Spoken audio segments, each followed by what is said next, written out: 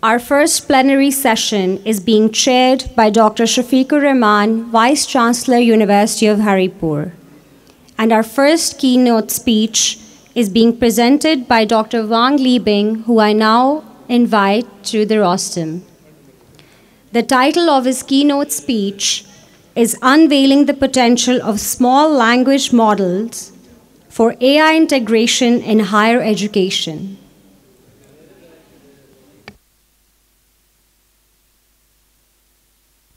Thank you very much again for the opportunity to join this meeting. And my presentation will be about a small language model. Basically, I'm not a technical person. I used to be a professor of comparative education. I'm specializing in higher education, but I'm not technology person. But for this presentation, it was prepared jointly by me and another colleague who are specialized in artificial intelligence. I think I've prepared the full text, especially for this meeting, and it will be published very soon on the University World News. So I will be sharing with you the full text of this article. I think what I would like to see is that the proliferation of generative AI, as exemplified by large language models such as GPT, Llama, Palm, and Claude, has sparked an arms race among tech companies as they fight to develop ever larger, more powerful systems. Despite initial skepticism and caution, higher education systems and institutions have embraced the advantages of generative AI. However, it is crucial to acknowledge the flip side of this technological advancement. Leveraging large language models, LLMs, demands substantial energy and infrastructure resources, presenting obstacles to both the environmental and the sustainability and adaptability of AI integration in higher education. The introduction of small language models, whether integrated into a larger ecosystem,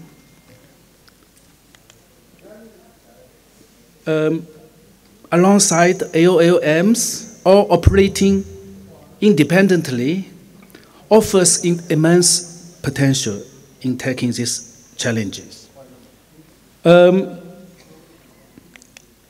Recently, we have witnessed the launch of a number of small language models, which is such as Microsoft Phi 2 and Google Gemini Nano.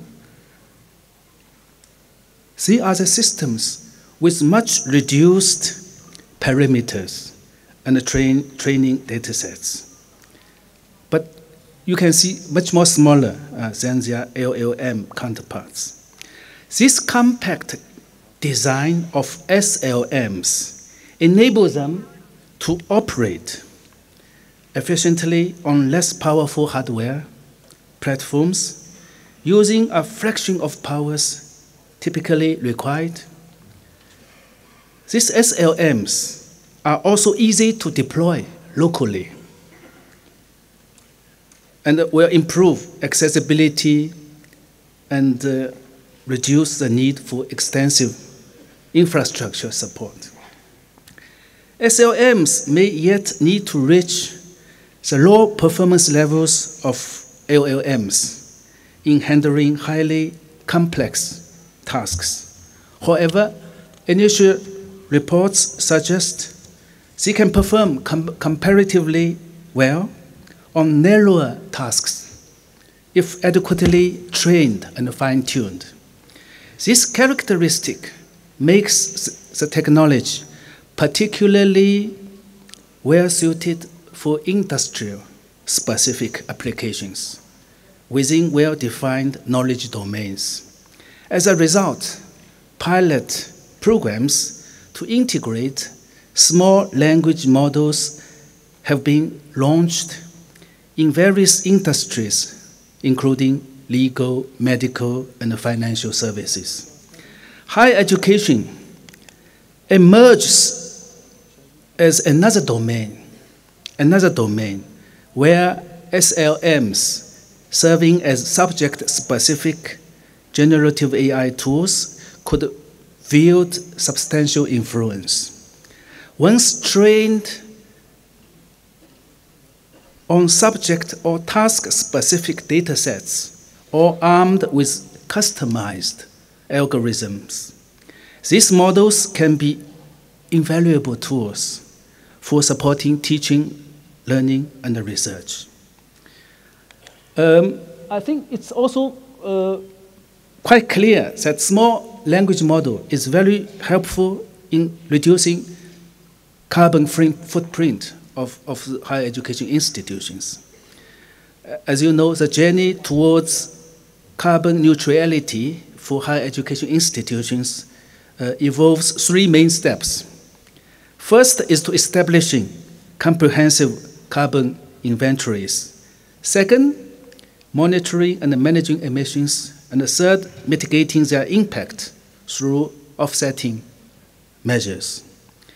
A comprehensive carbon footprint assessment should cover all facets of university operations, such as teaching, research, social engagement, institutional governance, and the digitalization initiatives. Given generative AI's significant environmental impact, special attention should be given to its sustainable integration within these metrics. Since the introduction of large language models, there have been a notable trend where users increasingly resort to these advanced technologies for solutions to given tasks, regardless of the skill and the specificity of their queries. In many cases, such usage patterns can be compared to blasting a cannon to swat a mosquito, resulting in unnecessary internet traffic and heightened computing power and energy consumption, as each prompt may entail substantial processing behind the scene.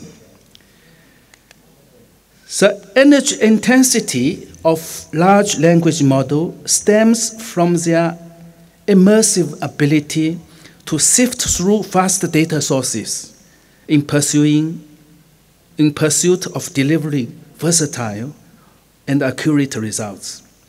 This capability involves the exhaustive examination and processing of large volumes of unfiltered data, which is essential to the effectiveness of these models, but demands considerable computational resources and leads to significant energy consumption. While SLM technology is still in its infancy, it offers promising potential for higher education institutions seeking greener alternatives for their generative AI integration. SLMs are well recognized for their lower energy consumption, providing a low emission options for higher education institutions to looking to minimize their carbon footprint and reinforcing their commitment to sustainability. Second, the advantage of small language model will be helpful in addressing the digital divide among countries. In regions and nations with very limited digital infrastructure and resources, as in the Global South countries, the accessibility of SLMs is essential. The modest resource requirements of SLMs can indeed extend their availability to a wide range of users. This promising accessibility can effectively bridge the digital divide and facilitate equitable access to AI technology in higher education. Although the global North countries continue to dominate the upstream technologies and platforms, global South countries can use small language models to cultivate homegrown AI tools and foster supportive local ecosystems. By leveraging local datasets and tailored algorithms, global South countries can avoid falling behind in technological development and establish themselves as constructive forces in specific AI domains. Embracing the development of SLMs could inspire global South countries to create an enabling environment for nurturing indigenous AI talent, and as well as post-graduation employment opportunities for the local talents. By prioritizing indigenous small language models adapted to linguistic and cultural relevance, AI literacy and capacity building programs can equip individuals with the knowledge to apply AI solutions in their communities effectively. So this is and small language models present a strategic avenue for overcoming infrastructure limitations currently faced by global South countries.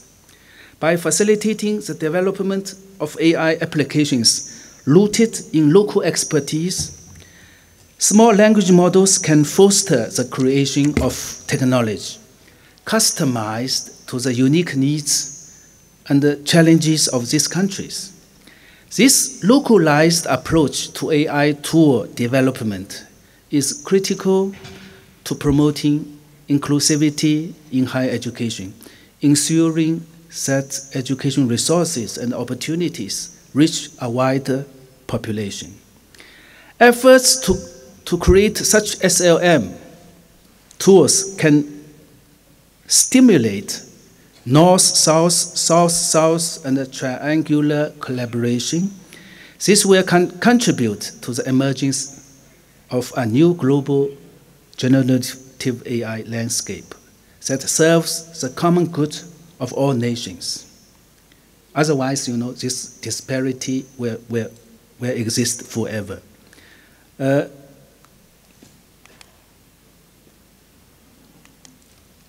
I think the third area I would like to share with you is really the potential of small language model in protecting privacy and data security. As you know, what we are saying about artificial intelligence is basically supported by three elements. First is big data, like food. And the machine learning algorithm is the way to process food, and then supported by computing powers.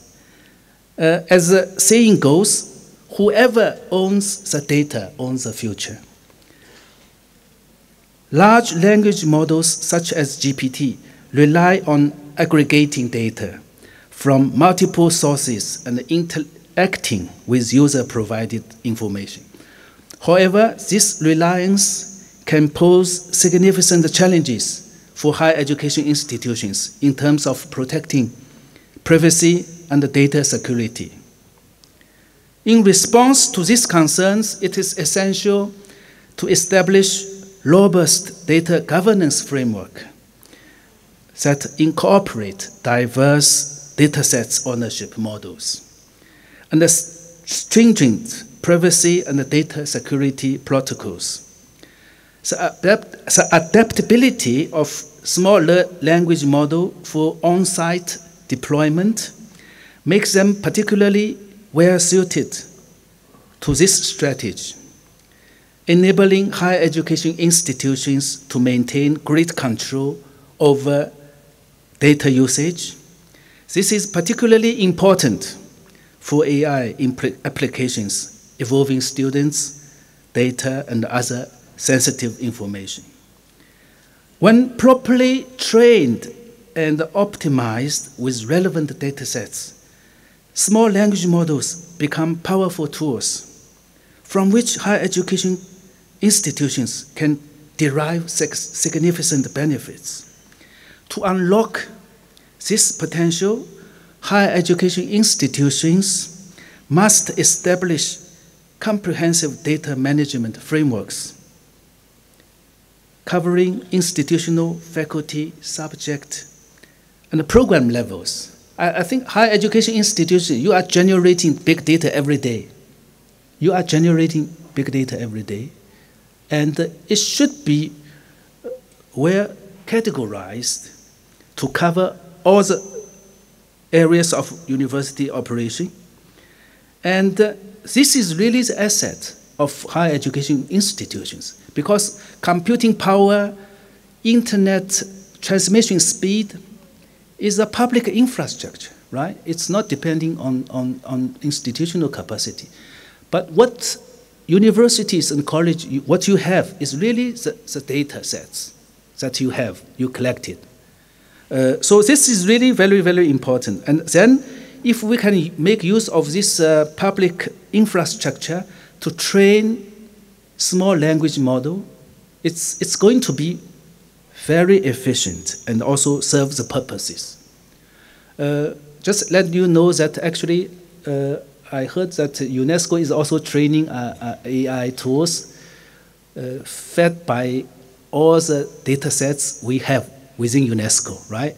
So it is hoped that in the future, rather than people, these AI tools will have institutional memory of all UNESCO things, right? You can ask these AI tools rather than, there's no hot desk, helpline, all these kind of things.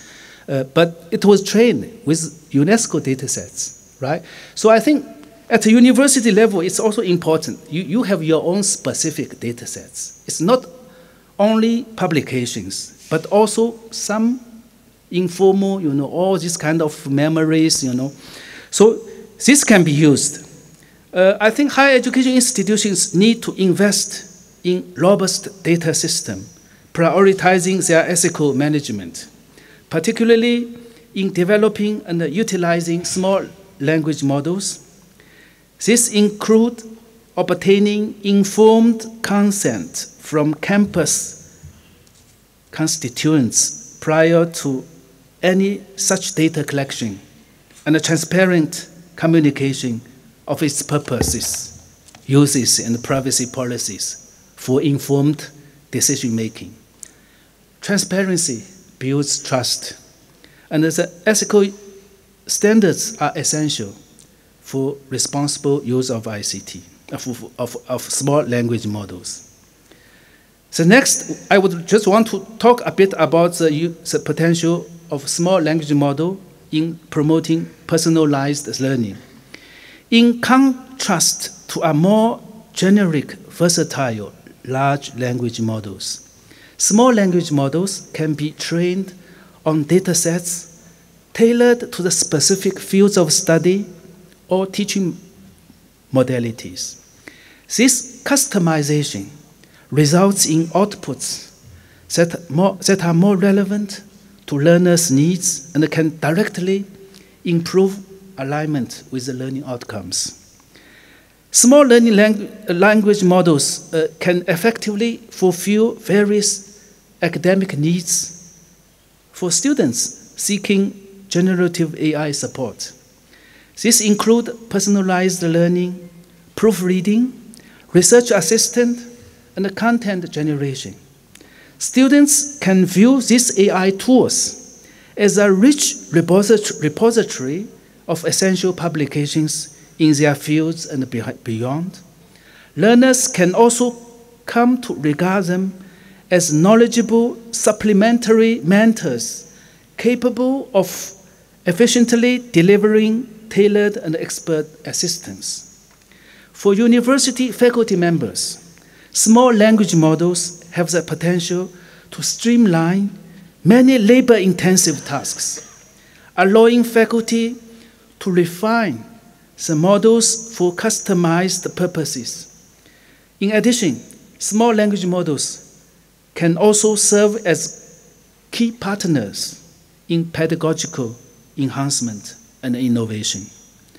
Mentoring and supervision could reach more students using subject-based or task-specific small language model tool, especially in institutions with very limited staff.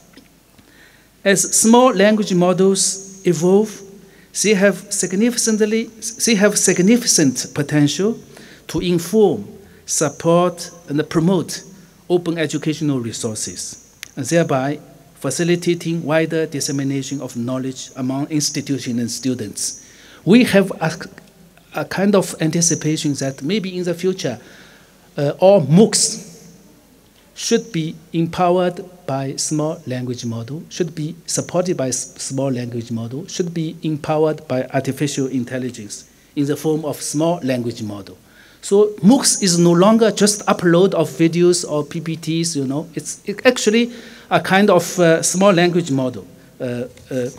Finally, I would really to see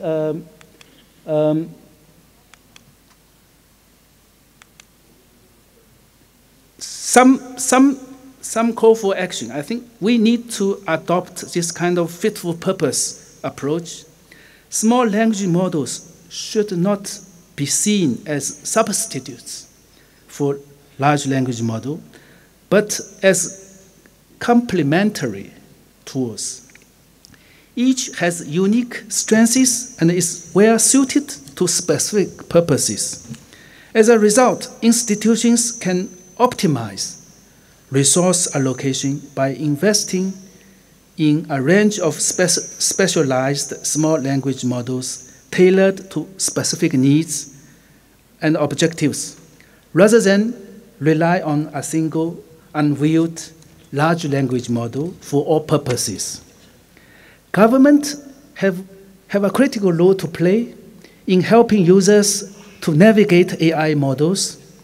They can establish regulatory frameworks that require the AI industry to prioritize sustainability, including energy efficiency certifications and transparent reporting of environmental impacts. With clear standards and data, higher education institution users can effectively assess trade-offs in deciding upon sustainable AI models. Higher education institutions should adopt a balanced approach, integrating both large language model and small language model while prioritizing sustainability and purposeful AI integration. For example, large language models may be essential for intricate and interdisciplinary research, while small language model might excel at domain-specific tasks and everyday applications. By defining and incorporating these various scenarios, higher education institutions can harness the transformative potential of AI while reducing their carbon footprint.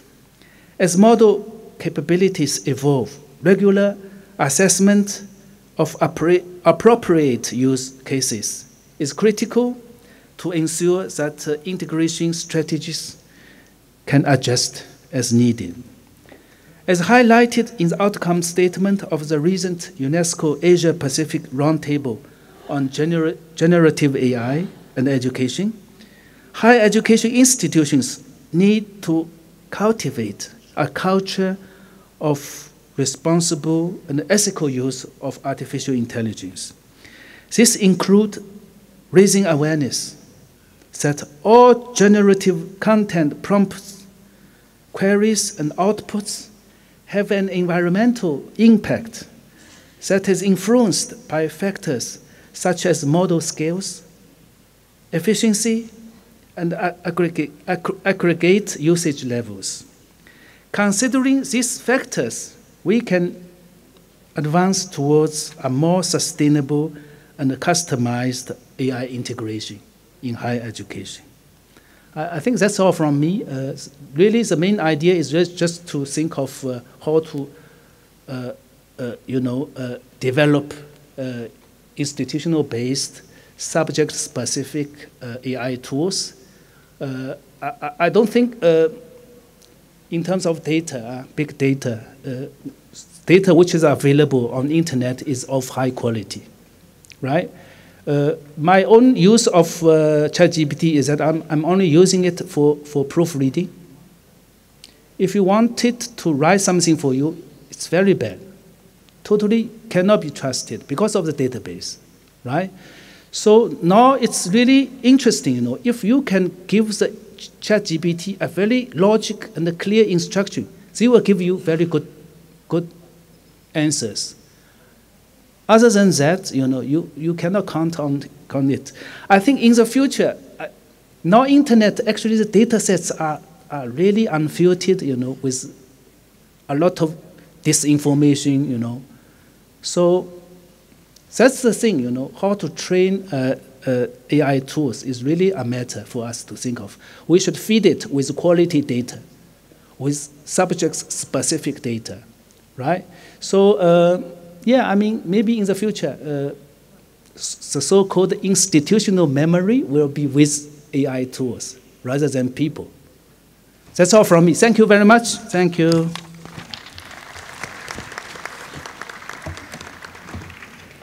Thank you, Dr. Wang Libing. Our second keynote speech, Striving for Excellence, PSG 2023 as a Catalyst for Change, will be presented by Mr. Awais Ahmed, Advisor GE and QA HEC.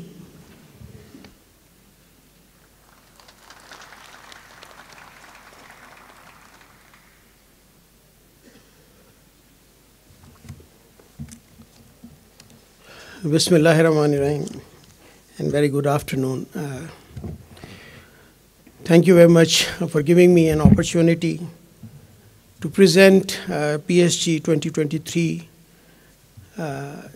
to this valuable forum, which is, to me, is a hub of learning and sharing. Let me begin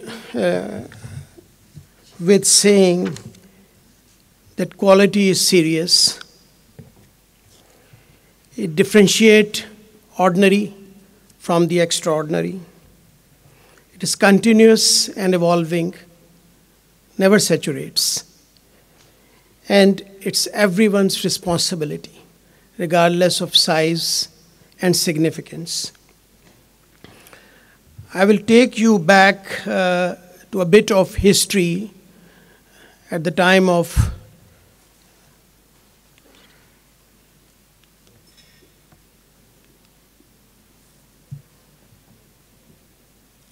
establishment of Higher Education Commission in 2002. Higher Education Commission was established for the evaluation, improvement and promotion of higher education, research and development in the country, and its mission was then set to facilitate institution of higher learning to serve as engine of growth for socio-economic development of Pakistan. The core strategic aims that were set at that time were faculty development, improving access, promoting excellence in research and education, and then relevance. And at that time, quality was never thought as one of the core strategic aims, but it was a cross-cutting objective or aim, along with development of leadership and governance, and then physical and technological infrastructure. But over the years, HEC has implemented a strategic shift. Now, equitable access, quality, and relevance are the three core strategic objectives around which the entire fabric of higher education sector is built in Pakistan. Equitable access mean improving access, more universities, increased enrollments, more teachers, more scholarships, distance learning, and obviously bringing the third tier of education, the education awarded or taught at the level of affiliated institutions, which historically was the weakest link between the higher education sector, within the higher education sector of Pakistan. Then the quality is something which has an international benchmark. So we are setting standards and practices with international standards, whether with regard to faculty, whether with regard to curriculum, whether with regard to research, the research funding mechanisms, the impact of research, capacity building for performance, ICT, and advancement in all these areas in order to produce world-class graduates, employable locally, nationally, and internationally. And then come the very crucial part is the relevance. And relevance is how higher education and investment on this sector is contributing towards the well-being of not only the people of this country, but also the rest of the world, because we live together in a bigger community. Innovation, inventions, bridging the gap are all covered within the domain of relevance as far as higher education sector in Pakistan is concerned. We started, as this morning Chairman HEC told, that by establishing some standards for faculty, standards for launching MS and PhD programs in universities, some policies for plagiarism, journal recognition systems, tenure track systems, and there is a long list of policies. But after a few years, in 2005 of HEC's establishment, then we established the Quality Assurance Agency. The primary job of that agency was to see how the quality is benchmarked and valued within the context of higher education institutions. And then came the establishment of quality enhancement cells. You have heard about these cells. There are currently 254 active quality enhancement cells in universities in Pakistan, both private and public. And then the program review, program self-accreditation, institutional performance evaluation systems were introduced.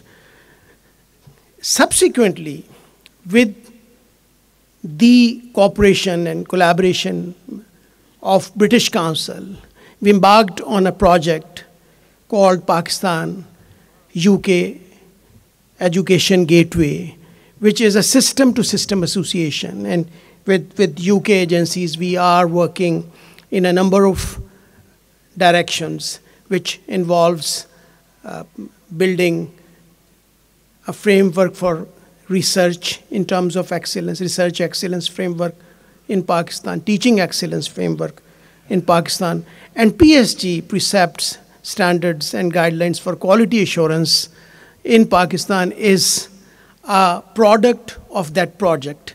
And this has been developed in deep consultation with UK Quality Assurance Agency, and the process has been a collaboration with international agency, then consultations with the vice chancellors, with the directors of quality enhancement cells, with the students and faculty in Pakistan, and now this framework is available and has already been rolled out. But it is not something which is static, which is in its final shape. It is a framework which is evolving, which is being implemented. It's not, the implementation has not started, but we have introduced this framework to the universities, and a number of consultative workshops with the QECs have already been taken place. What is so exciting about this framework is that it values improved transparency and accountability. It has well-defined reporting structures. It has monitoring and improvement arrangements built within these structures. It takes shift from faculty to students. It values student experiences and outcomes, which has not been historically a part or a consideration that reflected higher education quality in Pakistan. It is not static. It does not limit itself to conformity. It takes institutions, guide them to improve themselves from conformity to enhancement of quality, enhancement of productivity, enhancement towards contribution for the development of society. And in later slides, I will demonstrate that how this process actually takes place through this framework. Then there is an emphasis on contextual considerations. Different programs, different universities might have different challenges. So this framework allows them to localize considerations in terms of their own needs and requirements, and does not prescribe one single solution to everyone. Then it's a collaborative. On the one hand, it provides an opportunity for hand-holding. On the other hand, it has developed institutional mechanism whereby within a particular institution, within a community of higher education institution and internationally, people can collaborate, contribute, handhold, and develop the capacity of faculties and communities. The framework is built around 4 important components. If you look at the slide, on top sits the PSG, which are the standards within this framework. Then RECAB, it's the reviewing effectiveness of quality assurance and accreditation bodies. And it's reviewing effectiveness of quality assurance at the institution level and also of the accreditation bodies. Previously, accreditation bodies' quality was not a subject of quality assurance practices in Pakistan. But in this framework, we are also going to look at the quality assurance by the accreditation body, and HEC is also going to present itself for international evaluations in international accreditations by neutral experts, so that we become visible, we become accessible, and our standards are those which are recognized in accordance with the world standards. Then there are external quality assurance and internal quality assurance, review of institutional performance and enhancement. These two, and the program review and effectiveness for enhancements. These two processes sits within and outside external quality assurance by HEC and internal quality assurance by institutions themselves. So universities at their own are also supposed to review their program and institutional performance. And HEC is also going to review them. And eventually, through this framework, a platform, a digital platform would be available to the universities where they can look themselves, where they stand, and then HEC obviously would be looking at a larger picture where all universities, all institutions are mapped, and profiling of individual institutions become possible. So these are various standards within the process. Then each standard has substandards. If you look at the detailed documents, I'm not going to go through the list of these standards, but you're reviewing effectiveness of QA agencies like what QA agency of HEC, as well as accreditation bodies. There are several accreditation bodies in Pakistan, 9 established by the government of Pakistan and 5 established by the Higher Education Commission. Similarly, these are the standards for program review and effectiveness and enhancement. Again, each standard has a substandard, and these are the standards which would then HEC as well as universities would be looking at themselves. RIPE, review of institutional performance and enhancement for IQA and EQA, both for internal and external quality assurance process. This is a very significant tool, and I would draw your attention towards its distribution. It has 16 standards. 6 are strategic development standards.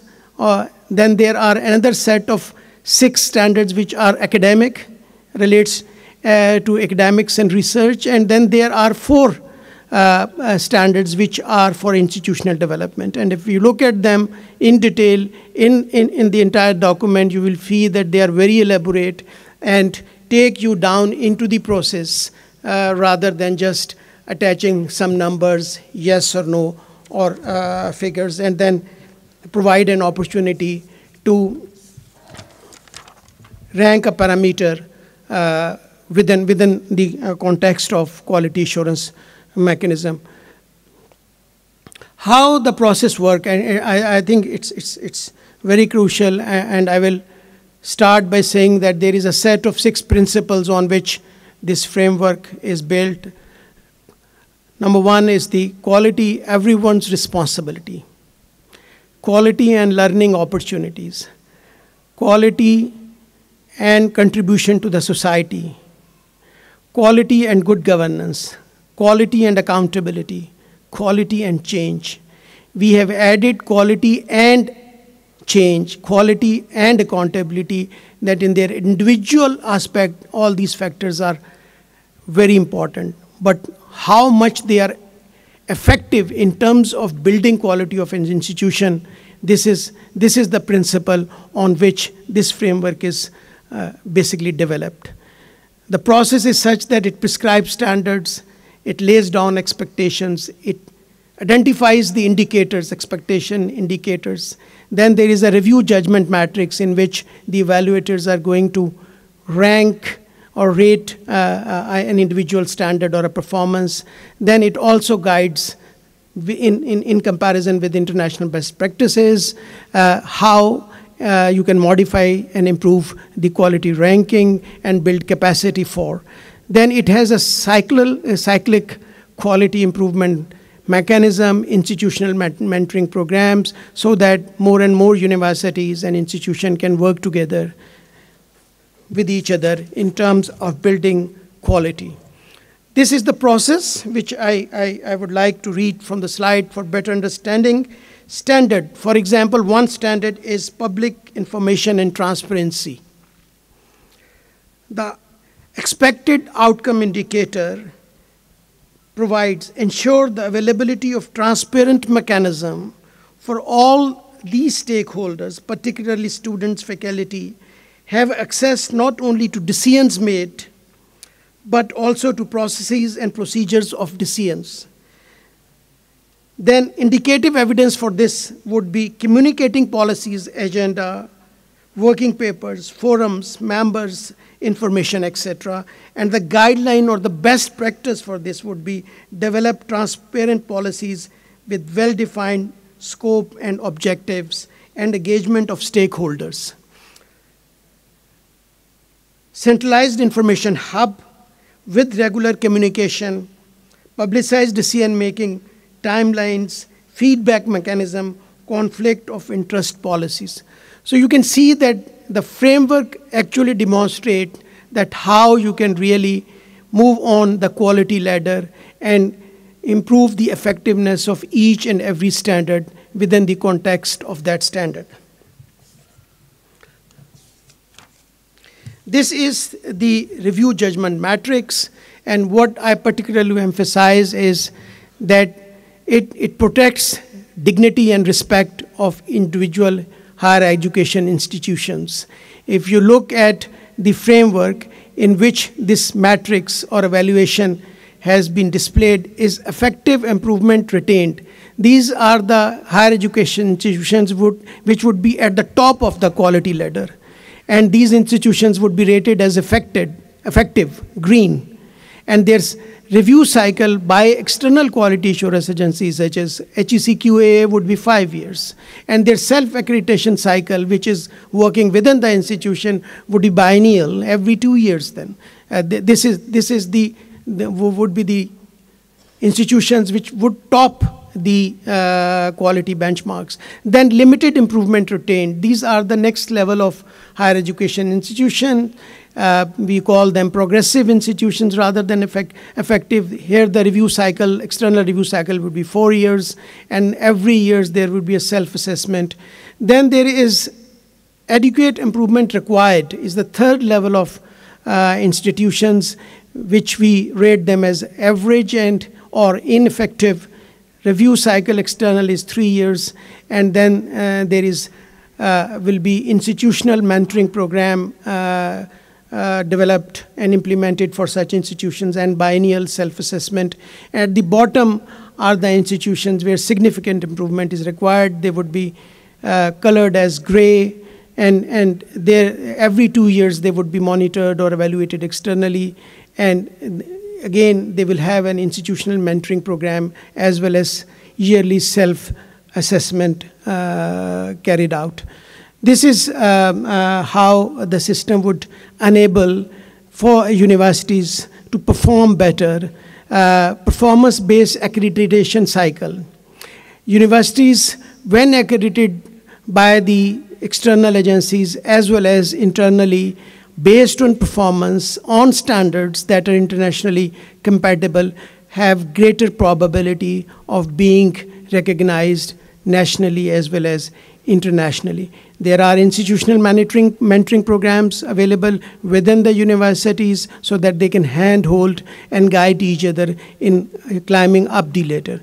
Then they customize policy interventions.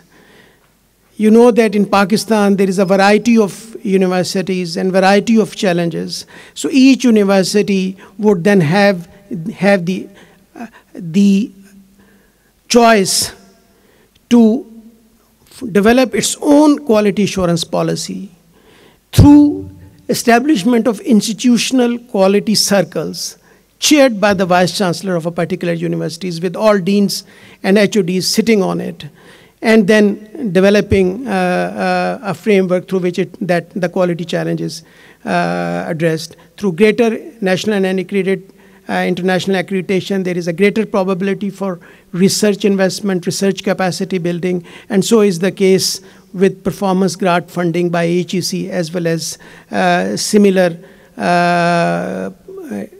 advantages that the responsible universities or effective improvement retained, the top quality universities would be eligible for by the Higher Education Commission. This is the process which is taking place at the moment. We have basically completed the phase 1 or phase A of this policy. We are currently in phase 2. From 6th of this month, a workshop, there will be 6 workshops, consultative workshops of QECs. The one is kicking off at National University of Science and Technology, Islamabad. It's from 6th, 7th, and 8th of this month.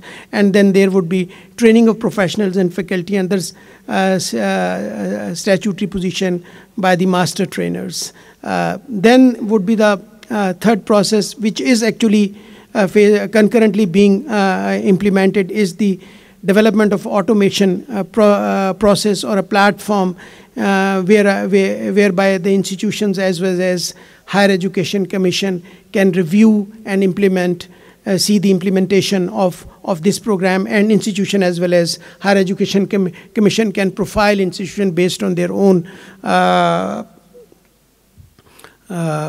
performance in terms of quality. Then there is a training undertaken by the UK QA agencies, and then pilot testing of this program, and then capacity development facilitation for continuous review and monitoring. So these 4 phases will complete in next 6 to 12 months. And even then, after the completion of these phases, this program would continue to evolve through experience, through cooperation and advice of the higher education institution, as well as the world higher education sector transform, this framework will keep on adopting. The expectations from HEIs obviously is that they first understand this framework, which is aligned with the international best practices, then establish institutional quality circle. This is very important. This circle is led by the Vice Chancellor, and then analyze gaps which exist, allocate resources, then obviously engaging with the stakeholders. The next step is alignment and adaptation by the universities, then implementation and monitoring, and then review and enhancement. So this framework is something which is living, which is continuously evolving, guiding universities as well as HEC, that how they can continuously align themselves with international best practices, as well as demonstrate that their programs, their research is relevant for the country, for the employability of its graduates, and for service to the society. Thank you very much.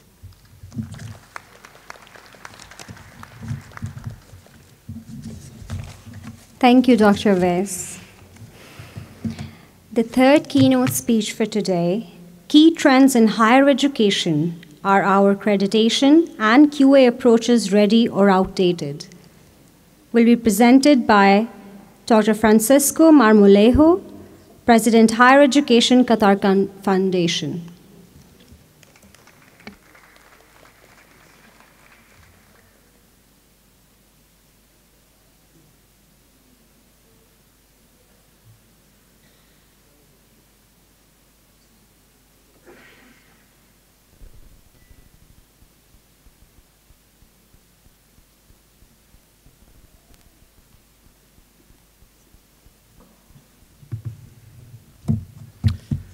Thank you very much. And again, many thanks to the organizers for the kind invitation to participate at today's session.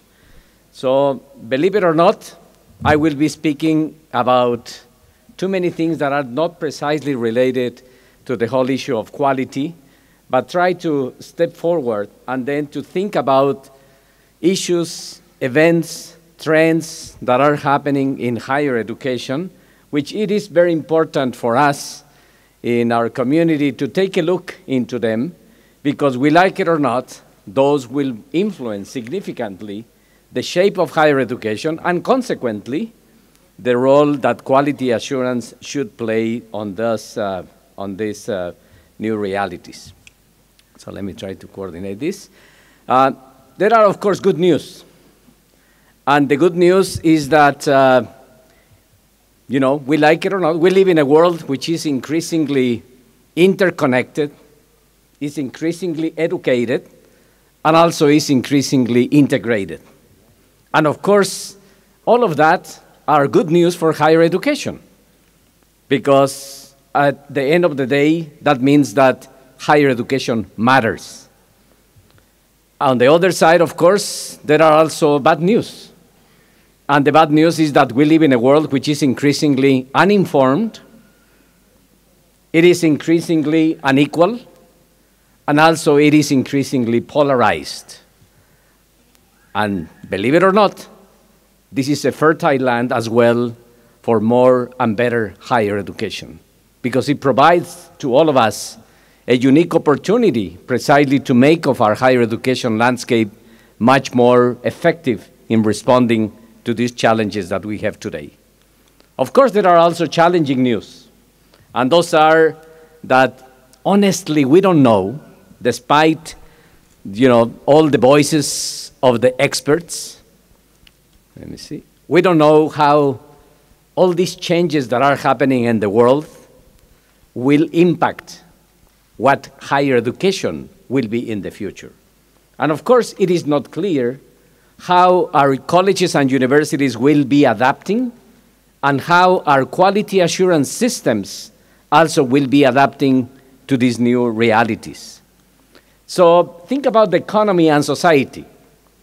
Our economy and society is increasingly global. It is also highly competitive. It is becoming more and more technologically driven. Our economy and society also, it is constantly changing. And probably the most important factor is that our economy and society in the world is increasingly based in knowledge. Let me just give you one example of that. So we can use very sophisticated econometric models to see how globalized is the economy in today's world. But I found a simpler way to describe that. And this is a bottle of Mexican salsa. I'm from Mexico. And in Mexico, we like to eat spice food. And the spicy food is the Mexican salsa. So what this bottle has extraordinary? Well, that it was made not in Mexico, but in the Netherlands. So we have someone here from the Netherlands. For me, it was a surprise to learn that in the Netherlands they can make Mexican masala, right? With ingredients from Morocco. It was commercialized by a Chinese company. And I purchased that bottle of Mexican masala when I was living in India, in New Delhi. So this is an excellent way to describe how globalized is not only the economy, but also even the flavors of the taste of each of the countries. It is a world which is also increasingly interconnected. What we are talking about right now, it is being transmitted live to the rest of the world. So, time doesn't matter anymore. We live in a world which is also increasingly fascinating. You know that many of the discoveries that will happen in the world in the next year will change completely the way that we conceive the world. And of course, this fascination is related to technology. Technology has changed many things in ours. It has changed our lives. Technology, sometimes we don't even know how it works. We know that exists the Wi-Fi, but we have no idea how that works, but we take advantage of it. I will make a test of age in this group. How many of you remember what is a slide rule? Can you raise the hand, the ones who know what is a slide rule? Almost nobody here, just a few. One, how many? Only one here. Two, I see there. Okay, the slide rule used to be the calculators that we had when we were university students. At that time, there were no computers, no internet, no calculators. And of course, if you see that in a year, a period of 40, 45 years, it is amazing to see that computers today can do processes that could be completely unimaginable a few years ago. At the same time, we live in a world which is increasingly turbulent, complicated, polarized, in which unfortunately the level of tolerance of people to the perspectives of others are sort of becoming more and more complicated. And this turbulence in the world also matters a lot for us in higher education, because what we are doing today is preparing the citizens of tomorrow. And if the citizens of tomorrow don't have that level, that capacity to understand the otherness, to tolerate others, to prevail dialogue against confrontation, of course, we know that it's going to be a much more complicated world. And in this, of course, demographic matters a lot. I'm sure that you know this, but it is very clear that, the world is going to be changing, is going to be sort of shifting very differently. Pakistan is a very young country, but not all the countries are as Pakistan. There are countries in the world which are really struggling because youth is not there anymore. So certainly that is going to have a significant impact in many shapes of society, including higher education. So look at this chart showing, where the growth is going to be growing in future years. And of course, you see countries that are going to be decreasing their population, while there are countries and regions of the world, including Pakistan, in which there's going to be a significant growth in population. And this is good news. But of course, we need to make sure that youth will be properly empowered in order to really become, the better citizens that all of us are looking at. Look at this picture. This is a newspaper from 2016 in Italy. In this town in Italy, they were celebrating that for the first time in 28 years, a baby was born in the town. Is that the reality of Mexico or Pakistan? No. We have exactly the opposite here. And of course, this demographic shift will have significant implications. Why? Well, because, for instance, in the case of Europe, the population will continue decreasing. While, for instance, right in front of Europe in Africa, there's going to be a significant growth. And of course, think about the fact that by the year 2030, about 40% of the total youth globally is going to be living in Africa. And in terms of disparity, currently more than 70% of youth in Africa live with less than $2 a day. And this is a reality that we see every single day in front of us. And we better take a look to that holistic perspective, because otherwise all of us are going to be in big trouble. So, of course, the reality is that there is still a significant disparity in access to higher education. There has been significant improvements in terms of access. People in rural areas, women, people with less socioeconomic status, and socially disadvantaged people are having access to higher education, but not at the pace that it will be needed. Take a look to the case of Pakistan in comparison to Senegal, but in comparison also to France. And of course, you can see still the significant disparity in access to higher education, which is preventing the opportunity for people to have a better life, because we know that higher education is about better life and is about better conditions of our communities.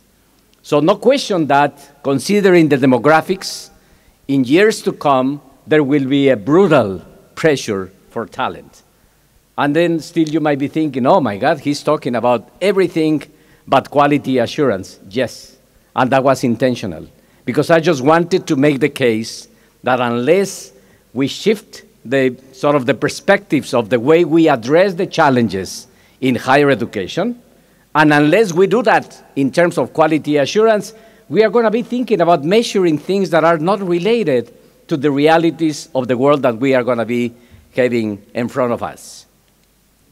So there is no question about the fact that there will be a furious competition for talent in years to come. There is no question that we are going to be living in a world that is going to be increasingly diverse. And of course, all of that gives us a unique opportunity to think about a renewed landscape for higher education. Think about the skills that are being demanded by economy and society. And if you think about them, sense-making, social intelligence, cross-cultural competencies, design mindset, all of those are skills that the reality is that, honestly, we don't teach in our colleges and universities.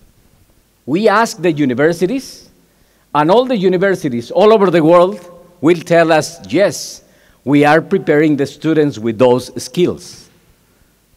But when you ask how, the answer is, I don't know.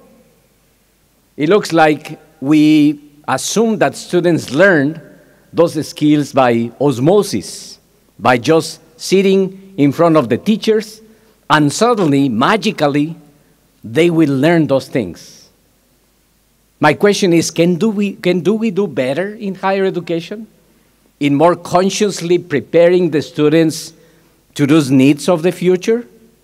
Or do we assume that students will continue learning those skills by osmosis. When I was working at the World Bank, we conducted a study trying to understand what employers were thinking about the graduates of the universities and what was, again, the comparison between the importance that skills have in comparison to the level of satisfaction that they have about the graduates of the universities. And again, look at those skills: integrity, reliability, flexibility, empathy, creativity. Do we teach that? Do we teach that in the universities?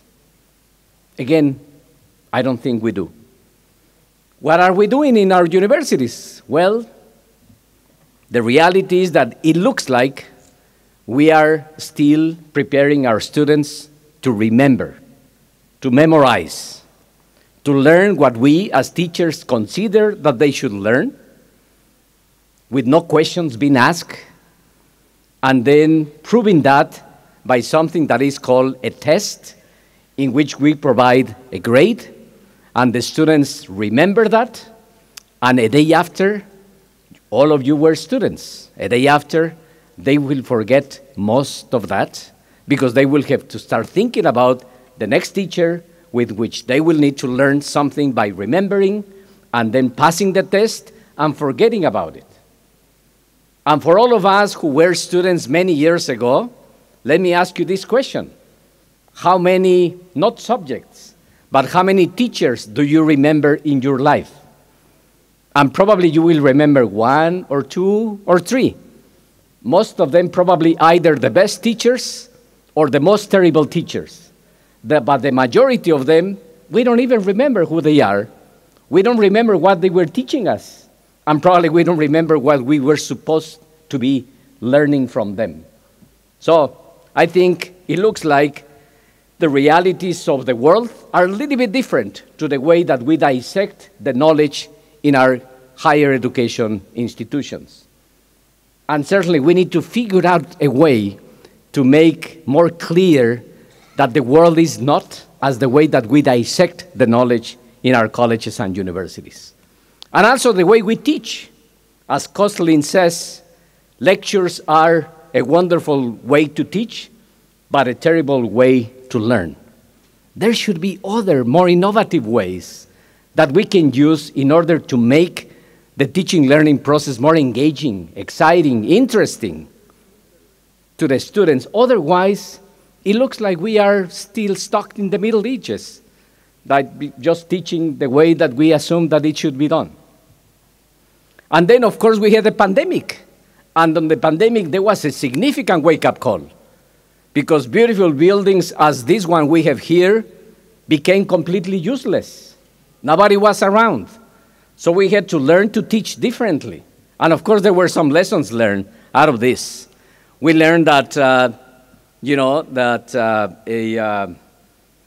there was not enough planning in our higher education institutions to deal with the crisis.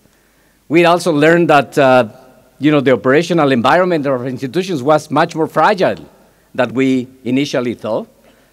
We learned that online education was easier to implement, but it was not a solution to the problems.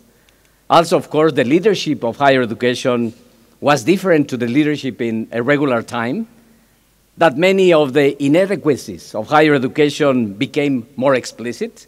And of course, we learned that many of the assumptions that we had about higher education and quality assurance were being challenged. So this idea of universities became completely different.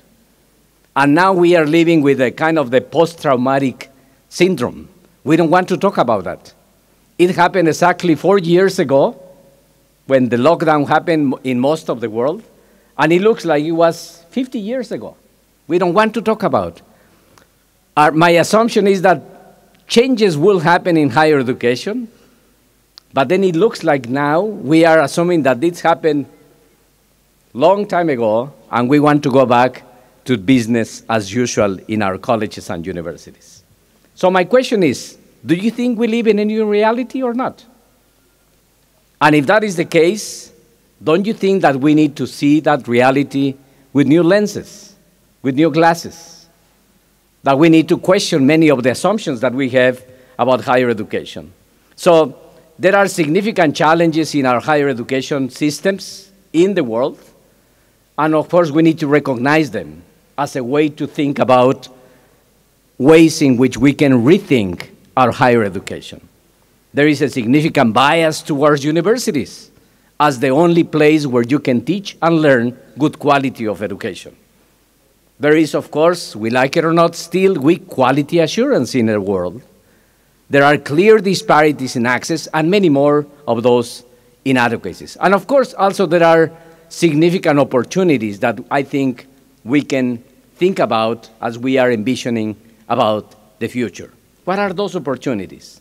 Well, I can think that we have a unique opportunity in more effectively contributing to an increasingly digital economy and society. We have an opportunity to deliver better and more inclusive education. We have a significant opportunity in more effectively responding to the growing demand, considering the shifting of the demographics of the world, of which Pakistan is not immune. We need a significant opportunity in striking more effective balance between public and private provision in higher education, in becoming global universities in an age of increased nationalism and isolationism. And of course, we have a unique opportunity in making of our universities more flexible, more adaptable learning organizations. And for that matter, believe it or not, finally, quality and quality assurance matters. Because if quality assurance is properly being placed, it becomes the source of innovation and disruption. If quality assurance is being seen from a very traditional standpoint, it becomes exactly the opposite, the deterrent of innovation for the sake of status quo, and consequently that is not resolving the matter. So that's why I was very pleased to see the new developments that are happening in Pakistan in supporting new ways to think about quality assurance. So, how our institutions can ensure that students are acquiring these new skills, but at the same time, how do we make of our institutions more flexible, but also with a greater culture of evidence? And that's where I believe quality assurance in a new perspective becomes significantly important. Let me ask you this question. Do we know how the students learn?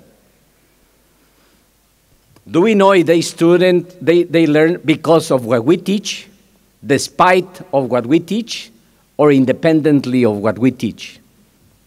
Many times, believe it or not, we don't know. We assume that the test is the way for us to demonstrate that they are learning, but I'm not quite sure. And also, I'm not quite sure if that they are doing that because of what we are transmitting to them. We have here some students, and I'm sure that they can tell us that they figured out other ways to learn that go beyond the traditional classroom experience. So, in summary, I think in our institutions we need to figure out how do we provide more equitable access opportunities for education? How do we do it in such a way that students stay? How do we make sure that relevant, continuous and flexible education is provided to them? How do we assure that they finish their education on time? And of course, more important, I believe, how do we build a culture of evidence in our higher education institutions? And that is going to be the last part of my presentation, the need of a culture of evidence for which, again, quality assurance matters. So quality assurance, I think it has made significant improvement all over the years. However, still, we have in our systems some challenges. For instance, the accreditation syndrome I referred to. Everybody equates quality assurance with being accredited. And then the question is, are we preserving tradition and/or we are fostering innovation? Do we have enough emphasis on assurance or in compliance? Is quality or accreditation an end or means towards something better? So I think all of us, we need to think about that as we are talking about these kind of things. And of course, accreditation, it has significant values. It's a significant enabler of quality, a recognition of the value of higher education, fosters sane competition among higher education institutions, and of course, it should be and is a sense of proud recognition, prestige, status. That matters as well. But I think we need to think about accreditation in terms of more accountability and more openness of our institutions.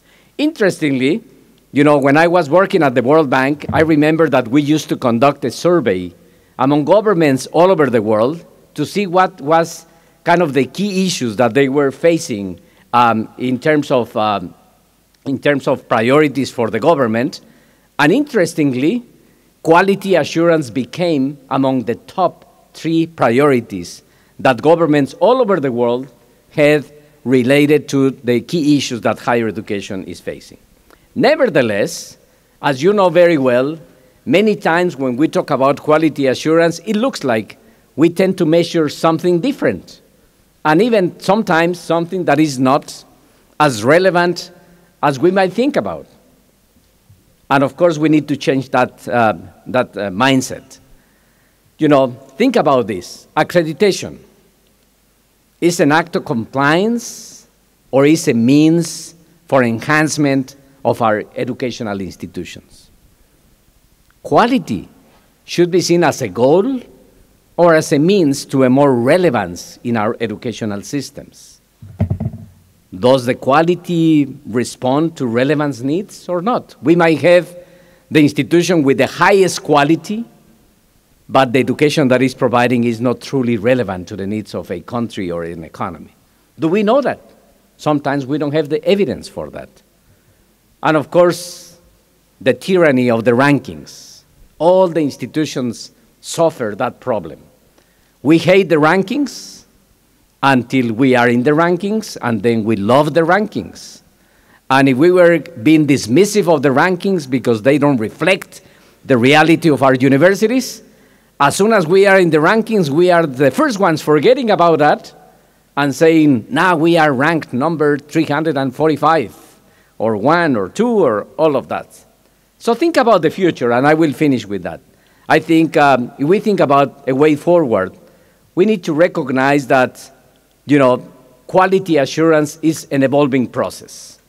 And we need to think about ways in which we sort of go from a centrally controlled to a much more decentralized quality assurance. That's why, in the case of Pakistan, it was very important for the system to build quality cells among all the institutions, because that's the only way that we really can empower those things. But even inside the universities, we need to make sure that the quality cell is not being seen as that office that is closer to the office of the vice chancellor, that is isolated from the rest of the institution, or that is making bad decisions against all of us in our faculty areas. Again, I'm not talking about Pakistan. I'm talking about other countries. So let's avoid the temptation to associate quality with selectivity. I'm very sad to see that many universities in the world, the way they say that they have good quality is because they say, I only accept 10% or 5% of the applicants. Is that true? A good sense of the quality? So being a good institution, not because the people that you educate, but because the people that you don't educate, the people that you take out from your classroom. I think it is even that unethical, I might say. The need for participatory approaches. Everybody should participate in quality. The need to connect quality with retention and with success, and also recognizing that it is not only about teaching or research, but it's about institutional behavior. I almost finished. I have 300 more, and then I will end. No, I'm sure that you're becoming nervous. I will promise that I will finish soon. So I will finish with a wish. And my wish is, of course, for our institutions to transition from quality assurance to quality enhancement. My wish is about moving from a compliance to a culture of institutional effectiveness. And last but not least, my wish is about transitioning from quality to relevance, because quality matters, but it's more important to talk about relevance. Quality without relevance doesn't make any sense. And relevance needs quality, of course. And that means precisely to transition from a very traditional to a transitional to a mature quality assurance system in which the emphasis, again, is not in compliance, but is in the enhancement of the process. And of course, that requires for you to assume a role as leaders in your institutions in the type of leadership that is the one that I think it is needed for the future. More action-oriented, sort of more visionary but realistic, more ambitious but humble at the same time, and of course other elements more aspirational, by inspirational as well, and of course leaders willing to take risks and to challenge the traditional assumptions. My question to you, is higher education just reacting, emulating, or is proactively engaged in fostering change? And what about accreditation and quality assurance? I think it is time to question some traditional assumptions in higher education. Is quality assurance up to the challenges of the future? Do students learn and we don't know how? Are rankings as important as we think? What at the end is education about? Is it about jobs or is it about society? How outdated are our academic programs in our higher education institutions? Those are some of the few questions that I hope all of us may be making in order to think about a better system of higher education. And of course, there is no magic formula. What it might work in Qatar might not work here, and vice versa. What it might work in a small institution might not work at a large institution. But of course, we need to be recognizing that the best experts on quality assurance are not the ones who come from outside, including myself, but you, the ones in our respective institutions. And of course, we can do many things, and we can do nothing. Or we can exercise the art of ambiguity, which is continuing doing the same, but expecting different results.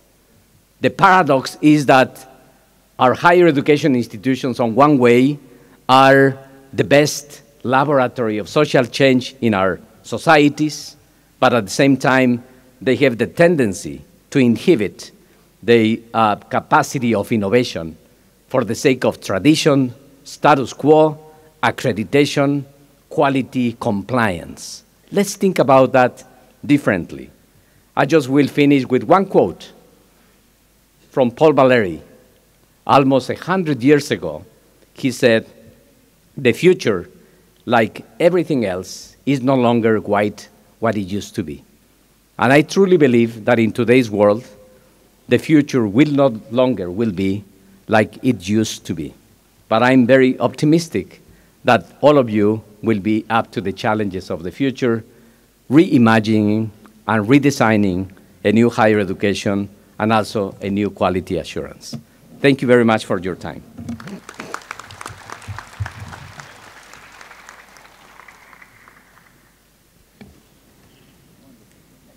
Thank you, Mr. Francisco. Our next keynote speech is Risk-Based Approach in the Role of Accreditation, Councils, and Program Accreditation, presented by Dr. Bassam Al-Hamad, Quality Coordinator at University of Bahrain.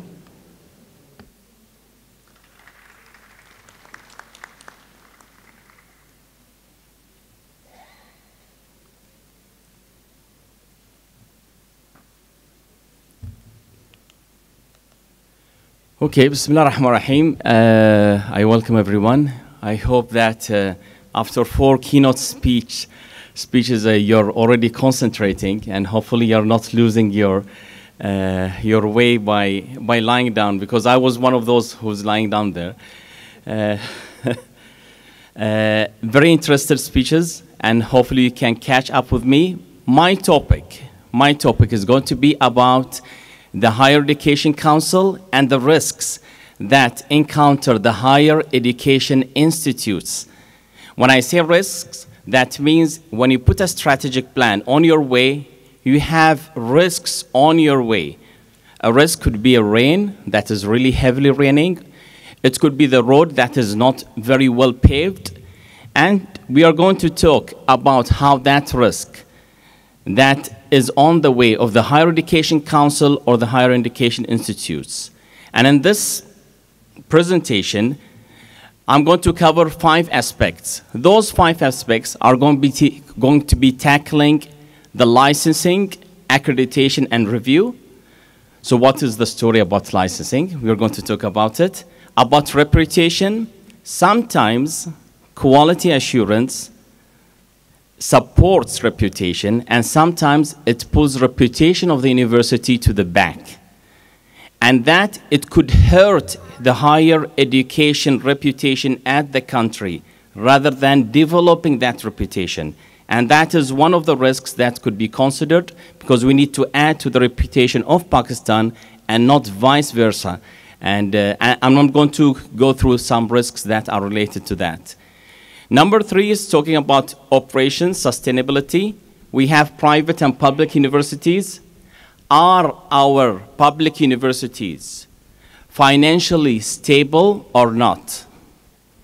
And if you think about it, with that mass education of big numbers, where Professor Mukhtar, the chairman, he was mentioning that, well, we are having more and more students, which is a sign of some kind of a satisfaction and a sign of something that is really good about people learning.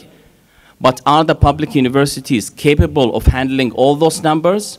Or they are pulling somehow the quality of that public university? Because me as a professor teaching 20, 30, or teaching 60 or 70 in a class, definitely the quality is not going to be the same. It's going to be different. And then I'm going to be covering areas like mass education risks, and that is also going to be part of the risk that we are going to be covering. Not to go really far, let's go into the depth of each one. So first we are going to talk about the accreditation and review. And one of the points that I found in many of the countries, they had been applying a lot of cycles of review for the university. They went to national accreditation, national reviews, international accreditation, national qualification frameworks, program reviews, international reviews, institutional reviews, ABIT, AACSB, and so on. What I mentioned all that, and the university is going to go through all those cycles of reviews, this is killing. And maybe at one time, they are going to feel that they are fed up of filling up papers. Especially that if they cannot see that they are putting their foot on the next step of developing and can see the quality that it is really getting into a better situation. So be careful as quality assurance cells, and I'm saying that for other higher education institutes as well as the Higher Education Council. If you have the National Qualification Framework, your institutional institutional reviews or program reviews, try to make it integrated into a way that it puts less work on the higher education institutions to make it a sustainable model for quality improvement and enhancement. Number 2 is the conflict of interest. I'm not sure what's happening exactly in Pakistan, but one of the problems is that the minister or the Ministry of Education or the Higher Education Commission, it puts the standards, it trains all the universities or the higher education institutions on those standards, and then it starts reviewing those higher education institutions. Now, when I review my kid, when I review my kids that I already raised, it's difficult to say about my children that they are not good or they are bad. And here where the conflict of interest comes into being is that the minister or the responsible person for the Higher Education Council or Commission, if they are the ones who are taking the responsibility of developing the quality of higher education institutions, for a moment, they will think that, okay, I worked on the capacity building, but still my universities are not really developing. But I cannot show to the cabinet that I'm failing. I already did a good job, but the universities are not as fast as I was expecting. And this is where the risk comes that there could be a possible conflict there internally with the management or the governing model, the governance or the governing model, in which here we need to include or involve the international experts being part of the review process or part of the capacity building process, where you have some kind of an interest that separates the interest of the higher education itself, the council, and the reviewers who are going to be reviewing. Number 3 is the bureaucracy and delays, and I have seen this in many places. Again, I don't know what's happening in Pakistan, but I had seen this at least in the area that I'm living in the Gulf area, the Arabian Gulf. And the problem that we had is that the Higher Education Commission should approve all the programs that are going to be delivered at the institution. So what happens? You want to deliver a new program, it will take 1 year at your institution, it will take another 6 months at the Higher Education Council. So 1.5 years and 2 years for a new program, you're already very late, everything had been developing, everything changed. We are in a very turbulent world. So we should be careful. That's one of the risks. We need to be really agile, very fast and flexible as higher education institutions, the governing model, the governance, how it works, and as well as the Higher Education Council. Incompetent reviewers. I had seen that one of the plans that had been presented by one of the keynote speakers is that they are developing new program evaluators, PEVs, and maybe they get the support of QA, and as I had seen the presentation. This is good, and actually I really appreciate that effort. What I'm worried about is that if your reviewers are not as competent, this will reflect really negatively on the higher education institutions, because people will not start to believe in the quality standards. Why? Because they can see the quality standards, but when they apply them on the mindset of that person who is reviewing the program evaluator, which is not well qualified or not competent. Number 5, which is the immature system. Immature system, what I mean is that we are having higher education moving, and there's one higher education institute, one university. It's easier to say university than higher education institute. So I'll say university. So we have one university moving at the speed of 100, and another university moving at the speed of 80, and another third university moving at the speed of 50. Why? Because universities are different. They have different resources, different faculty members, different labs, and so on. So Higher Education Council should expect that universities would move at a different speed, which means that the universities which are slower, they are not worse, they are not bad. It's just that they are just slower, and eventually they will be there. Is that they don't have enough capabilities. And in that sense, we should not hurt our higher education institutes. We should not hurt the university telling them that you're bad, but we are telling them that you're achieving and eventually you will be there.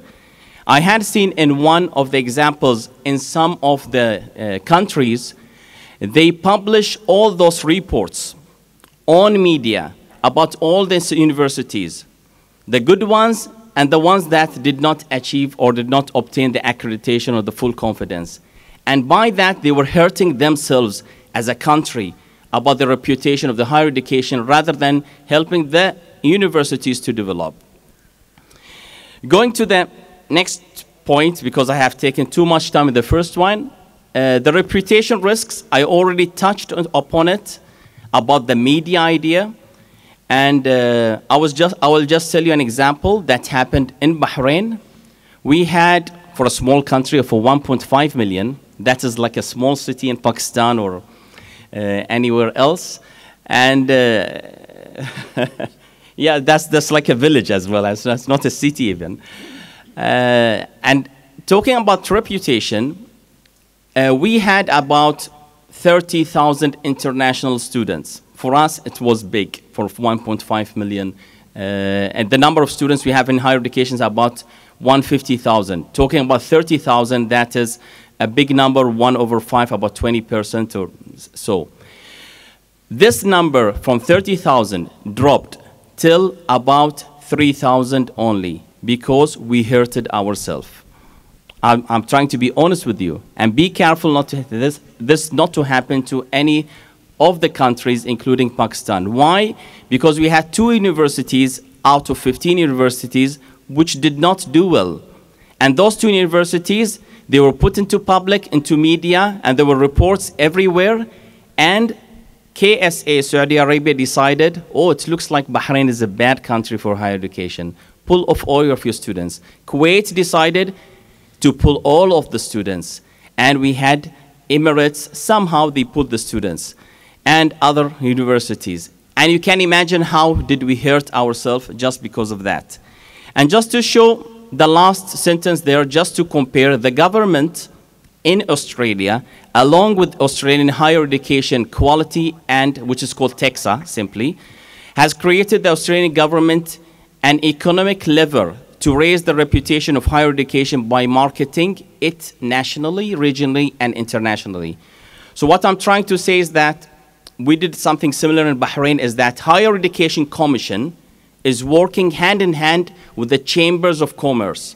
Myself, I work in the Chamber of Commerce, and I work at the university. I'm also as a consultant in the Quality Assurance Agency. What I'm trying to do here, I'm trying to put all government powers, which includes the economic part or the quality assurance, which is the Higher Education Council in this sense, to work together, economic with education, so that we can have something that is really reflective for our reputation. Number 3, remember I said 5, so I'm number 3 here. I'm half aware ago, but I will go faster. So number 3, I already covered part of it, which is to talk about the operability, financial, and sustainable risks. So number 1, which is part of it, is the strategy. I want to say something of what Francisco even mentioned. Do we have a strategy for the Higher Education Commission in Pakistan or not? Okay, and then do the university align their strategic plan to national priorities in Pakistan or not? Why I'm saying this, it's not that I'm saying that you don't have. I know that you have a good efforts, but I'm just trying to reflect from the research that I have done, is that there are many countries in which they don't know exactly where they're going.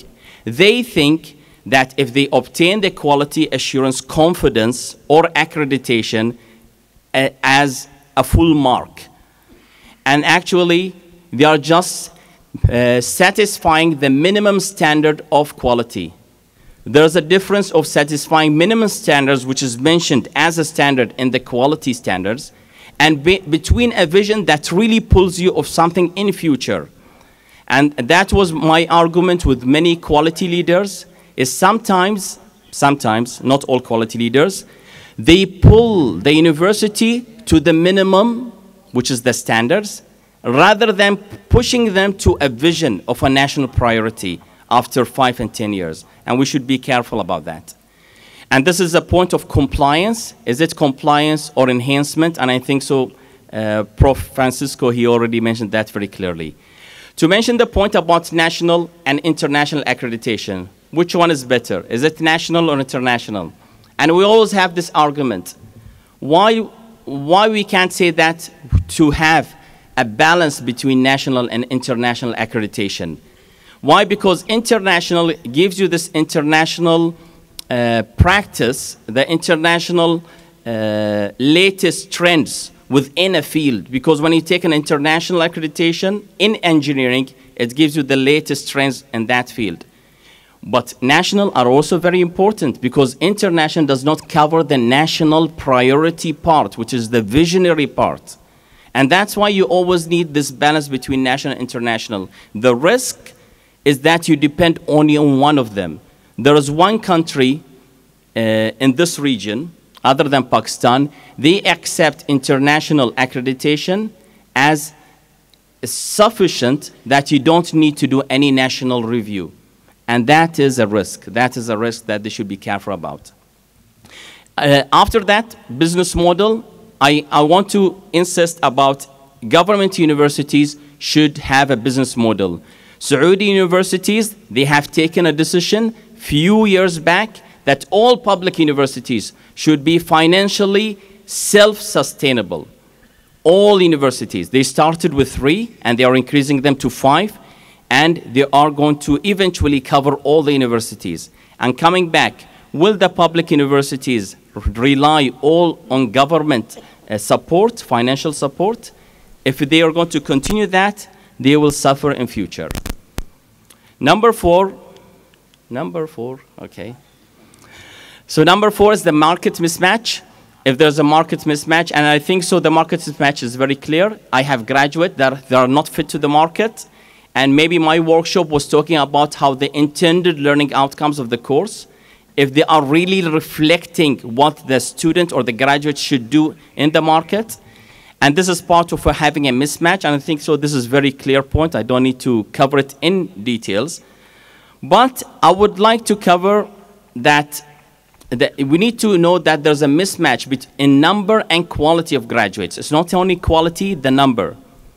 I'm going to clarify.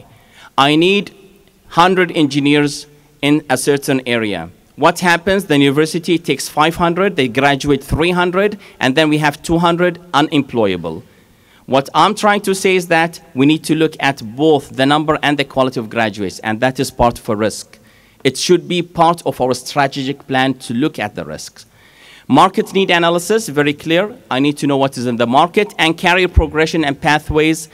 I think so the career progression and pathways, I would like to mention the example of the career guide, which is TAFE. TAFE is an organization in Australia, and this is one of the examples that they have in which they have a very clear path for the students who's graduating from school and what he's going to be in 1, 2, 3, 4, 5 years, certificate 1, certificate 2 in a certain area. Do we have these career progressions very clear for our students or not?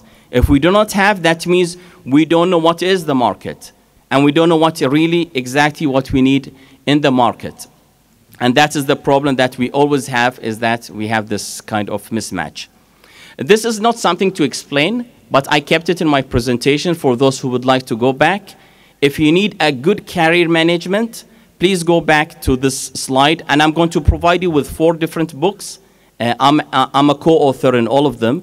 One of them is with UNESCO, another one was with PNQAHE, a 3rd and 4th one with Emerald and Springer, and it explains in details about the career management. It also discusses to have this mismatch to be matched between what is in the market and our graduate through student empowerment.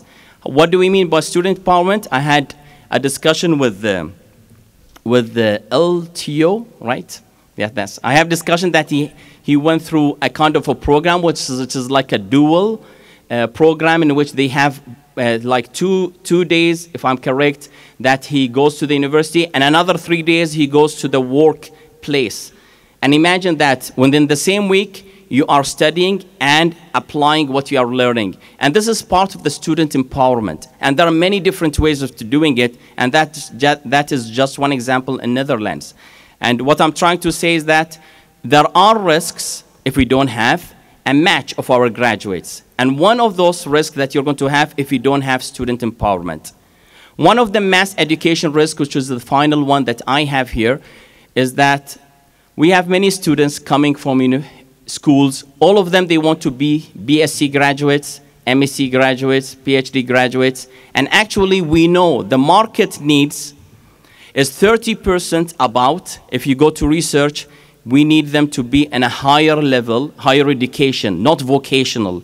The vocational, the technical field will take about 70%.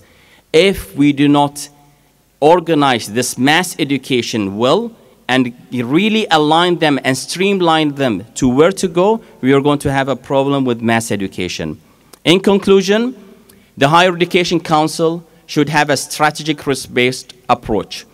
In what areas? In areas related to accreditation, reputation, market demand, and so forth. The regulatory body should put a balance between control and chaos. Chaos, that means it should not hurt itself by harming the reputation. There should be very clear policies. Of course, I think that's clear. Mass education risks has negative impacts, so we need to consider that. The last slide, market analysis should be part of your business. Higher Education Council, I mean. If you don't have a market analysis, don't rely on universities to do market analysis. They cannot do it. It costs a lot. So there should be a national idea about where is my market, what do we need exactly, and we need to have a vision about it.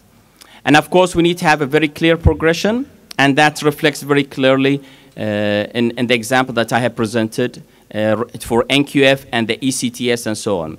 8, the coordination, as Francisco has mentioned, and he mentioned about the public and private universities. If they do not work with each other, the public universities are going to be suffering, which means that the private sector should work as a supporter and enabler with the public sector. They should need to work hand in hand together.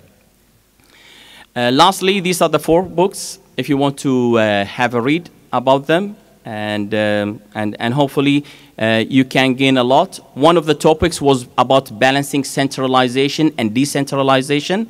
It's in the publication of UNESCO, and it helps a lot how the QECs, the example that we have, and how to even decentralize it inside the institution. I have explained that in details in one of my books. Thank you very much. Thanks. Thank you, Dr. Bassam. For our next keynote speech, Greening Higher Education, What is the Role of Quality Assurance in Promoting Sustainability?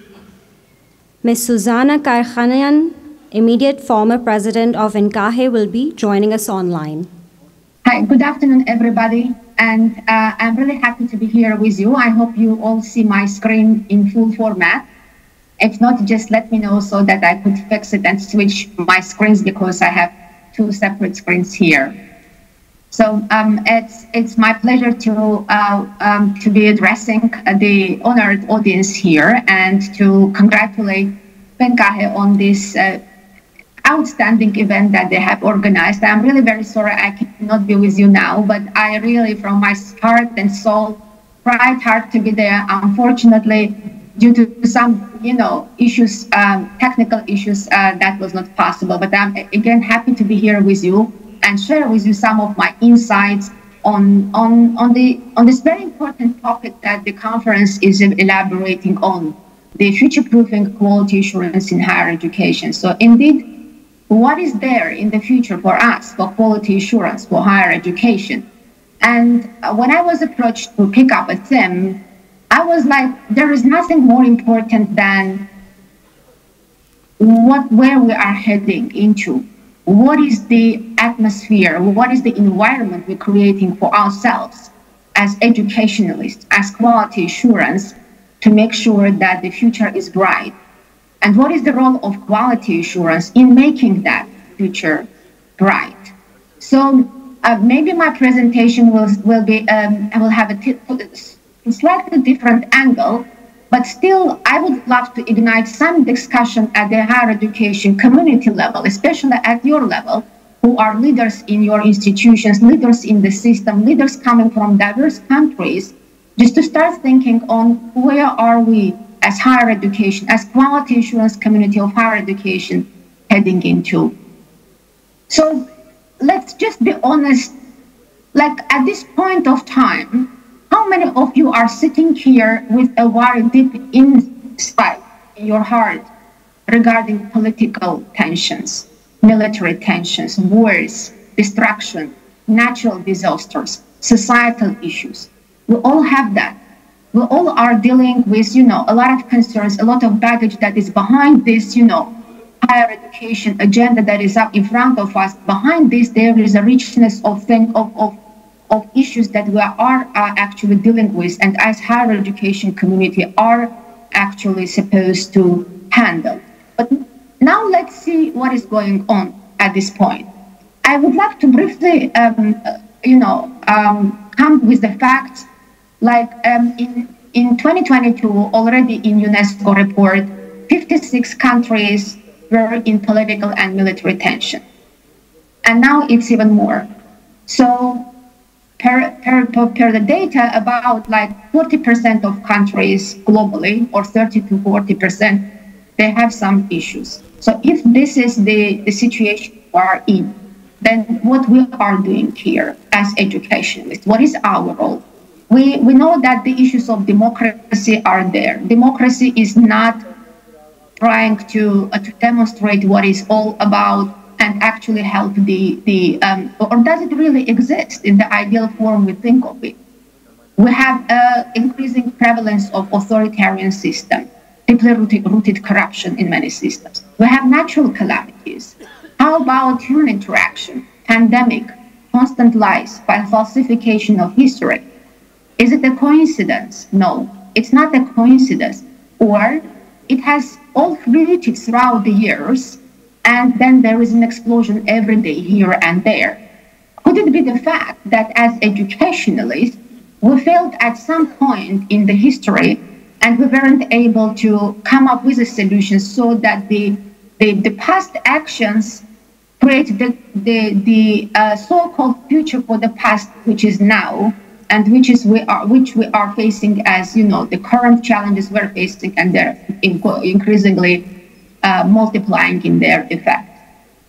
Current generations witnessing the impact where we are there. We witness the impact of what was done in the past, and now as educationists, we have to make sure that the generations to come do not put any blame on us, and they actually are grateful for the actions we're taking now.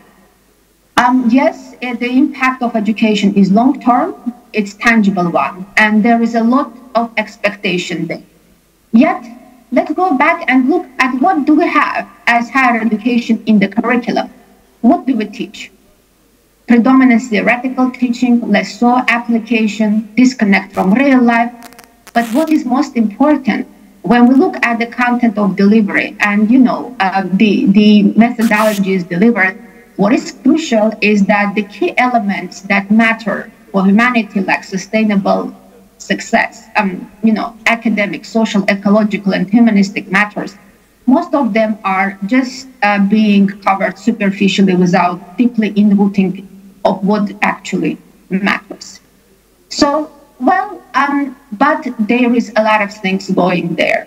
Like starting even 1992 already, UNESCO started United Nations Framework for Convention on Climate Change. So this has been there already for more than 30 years. And where we are now, how many countries can you now report that are actually embedding those actions in the education?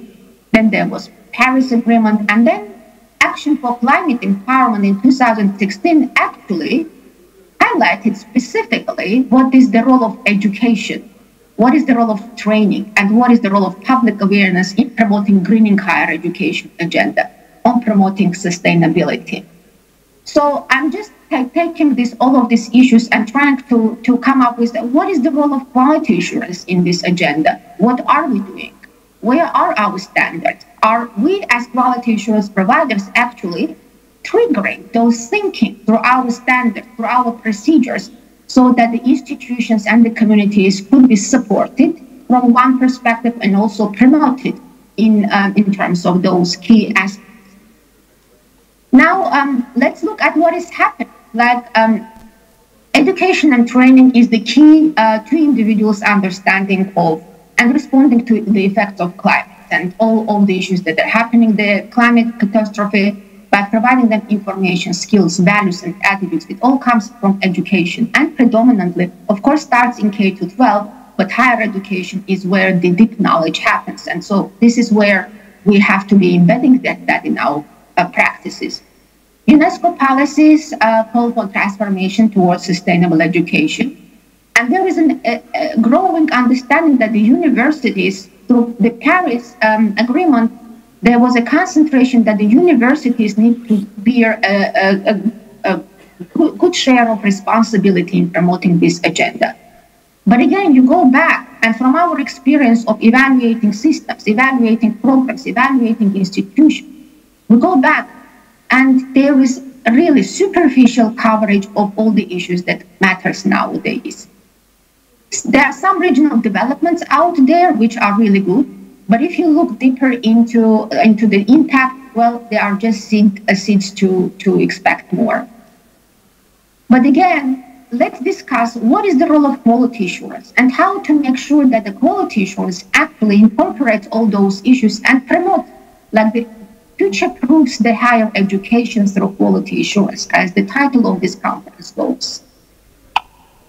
Let's look at what is happening at individual country level. A brief analysis of all country level policies have demonstrated really a picture which is yet to improve.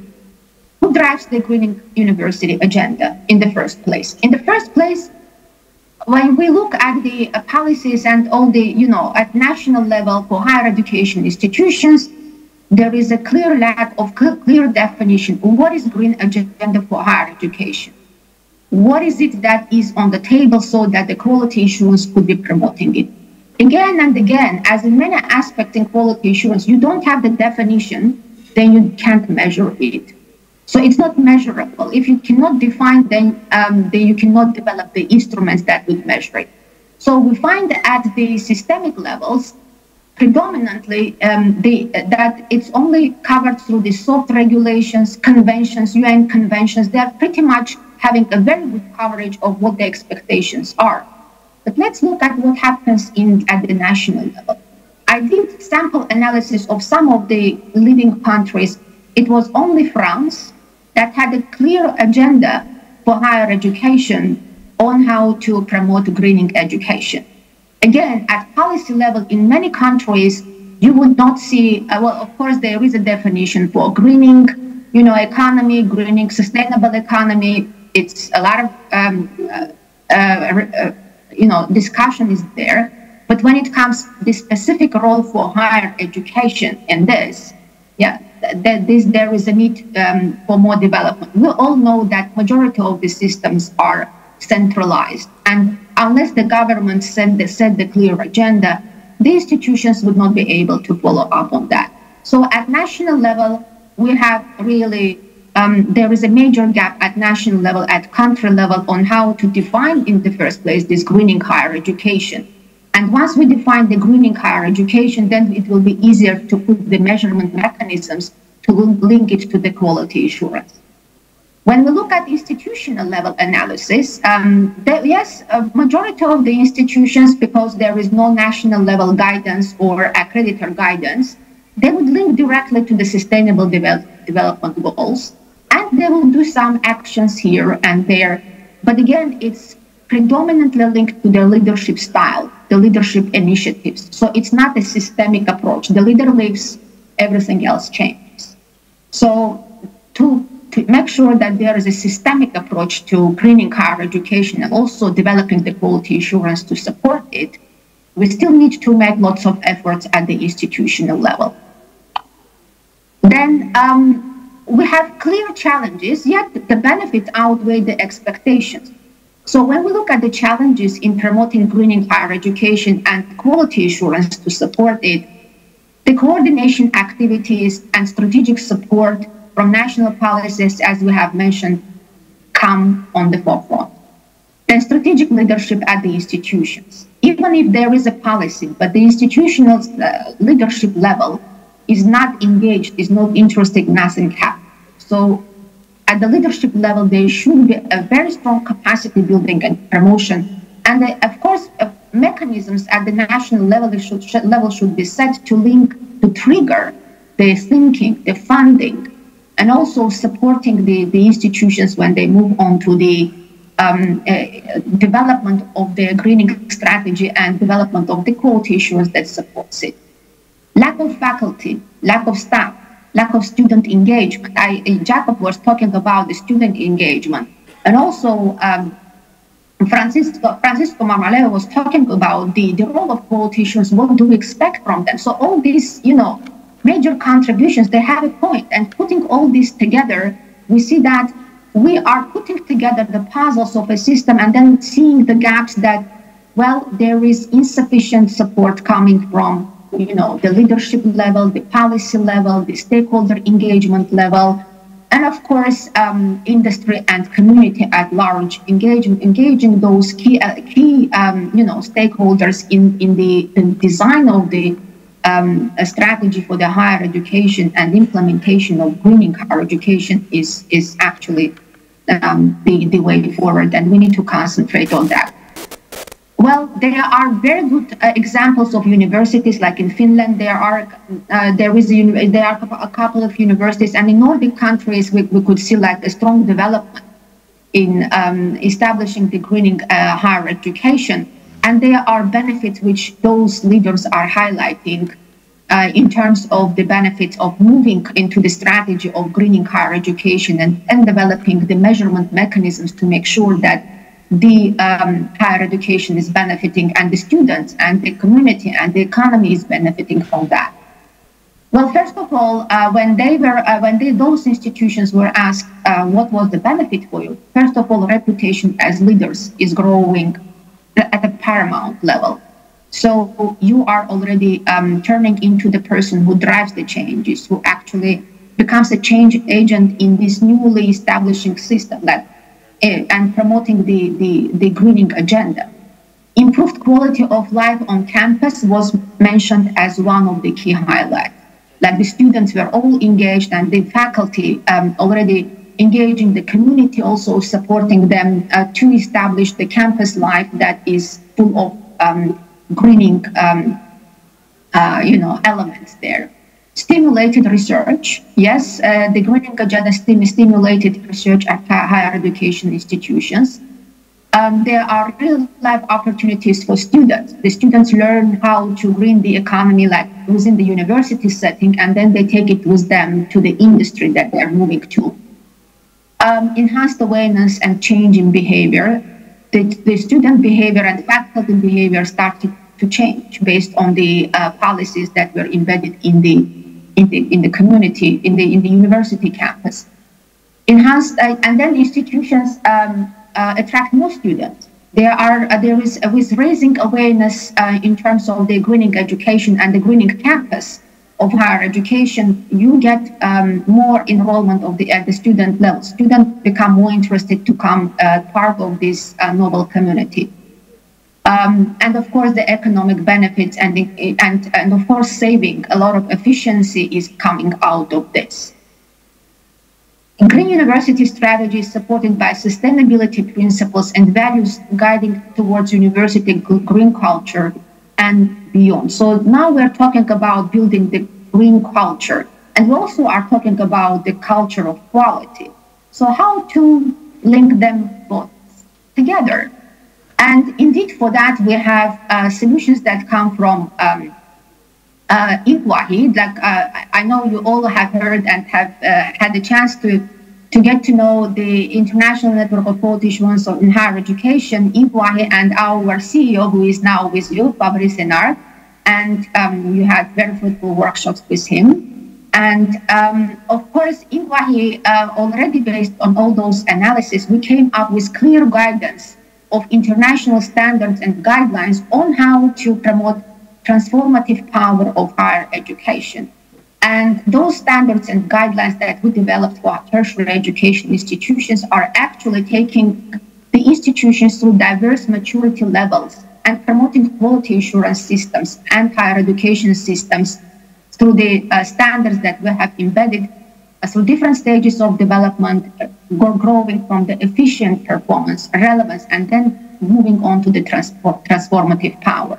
You would see in the standards that we are pushing and we are promoting out there, you would see a very detailed rubrics about how to promote transformative power, for example, of an institution in terms of functions, in terms of operations, in terms of financial performance.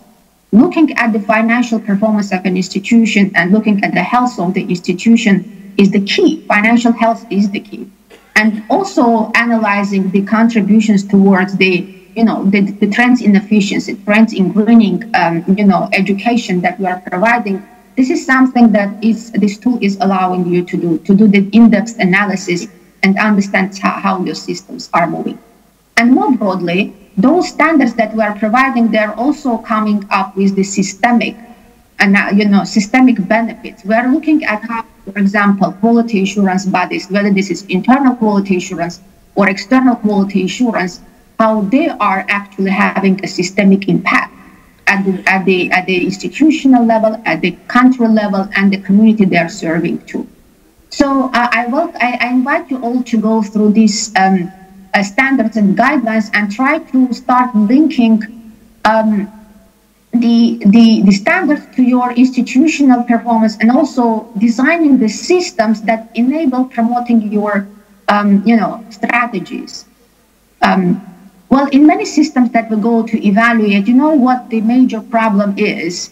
You would look at the strategic priorities of the institution, you would look at the funding budget, and then you look at the annual reports. Believe me, absolutely no link. Which means that internal quality assurance, while it is there, it's predominantly there for only compliance purpose, for only reporting for accreditation purpose. We have to revisit this, and internal quality assurance needs to serve the mission, the strategies of the institution. It needs to ensure that you are driving data-driven governance, that you are having data-driven governance to support your decision-making. So there are a lot of things that these standards are actually providing for so that you could build the system that is linked to actual your needs in the system to improve. And of course, paramount as under the umbrella of this conference, what to do. Let's think together. Let's now stop and think together. What do we do to future-proof higher education? What do we do for quality, with quality assurance now, to future-proof higher education in the future, so that the generations that come after us, they don't put blame on us, rather they thank us for it. Thanks a lot, and I wish lots of success with this very beautiful event that you are doing there. Thank you. So our next representative is Dr. Salva Staub, Associate Professor and Quality Coordinator, Bandarma Oyendi Oyo University. Intended learning outcome and its element learning outcome based on assessments. Please welcome him to the stage. Bismillahirrahmanirrahim. Hello all, and I am the only one between your lunch, right? Oh, you still, we still have one. I'm so sorry. I thought I was the last one. All right, today I'm gonna talk to you about the outcome-based assessment in education in perspectives. Okay. Yesterday in the workshop, we actually went through from mission vision statement all the way through to classroom, and how we can actually enhance our classroom teaching via our syllabi, and how to create a syllabi week by week, and then how to tie it to our learning outcomes in the institutional level and faculty level and the program level, and then how actually we're gonna assess individually each of those weeks. And at the end of my workshop, I asked the participants, I don't know if they are here, how many of you were in my session? Great. And I gave them a piece of paper and I asked them 2 questions. I said, could you please tell me what you learned today? What was your aha moment? And what is that I can improve so that I can actually do the Deming's circle myself? And I did read them, and they asked, are you going to read these? And I said, yes, I will read them. I did read them, and thank you very much for your great comments. And two things came out of it, and one of them, many of you said we were not aware of the IOLs and also the SMART model, and I'm glad that I was able to contribute in that level. And bad reviews were that my slides were in font and they couldn't read them, and next time I will definitely improve them. And I hope this time it's not. And the second one was the time was short, and they wanted to do a little bit more hands-on in a less crowded environment because I wasn't able to touch them individually. So I hope that I will be coming the 5th time, I think, next time.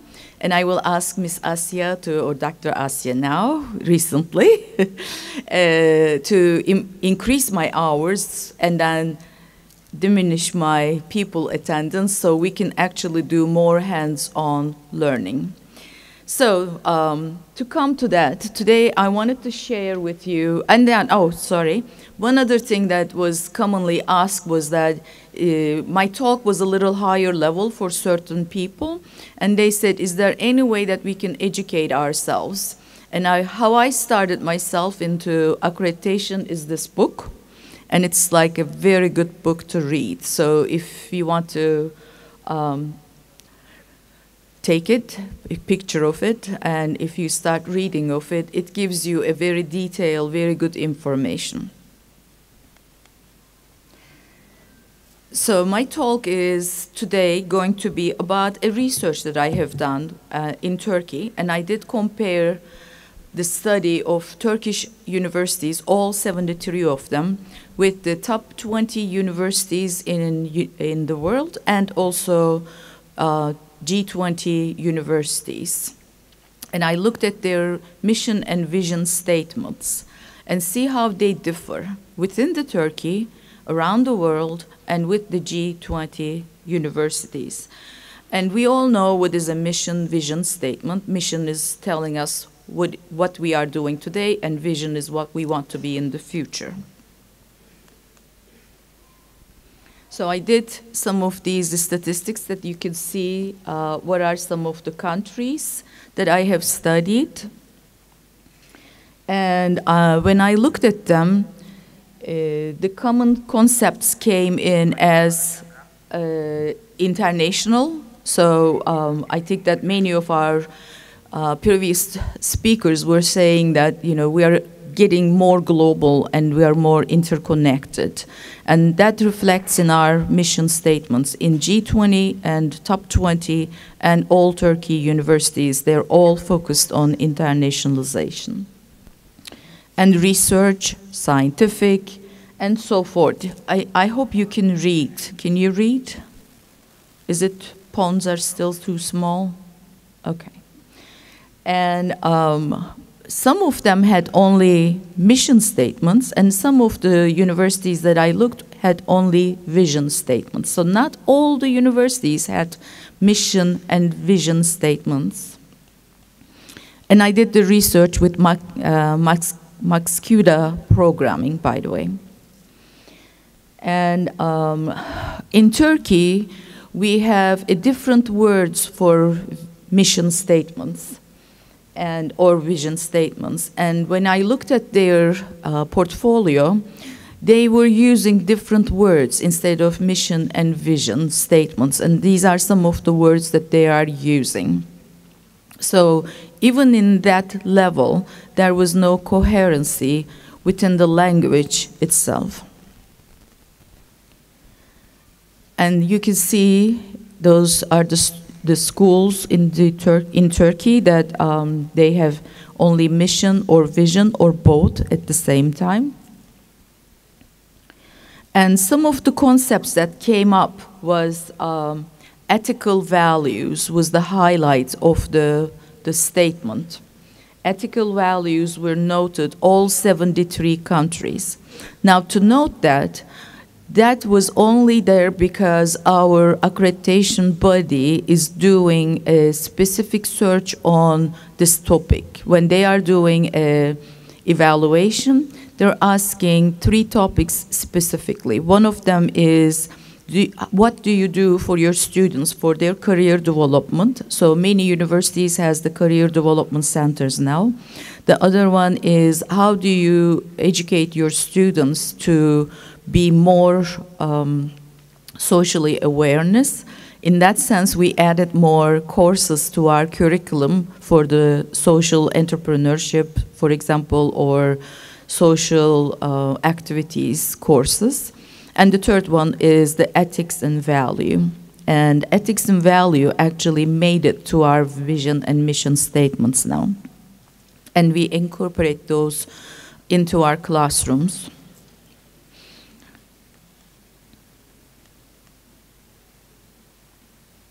I can, okay. And scientifically was another word that was commonly used, and we assume that all universities are scientifically, involved. So this is not very creative way of saying, because we're supposed to be that. We are the universities. And the other one is cultivating, is the word. It was mentioned in the 65 universities within Turkey.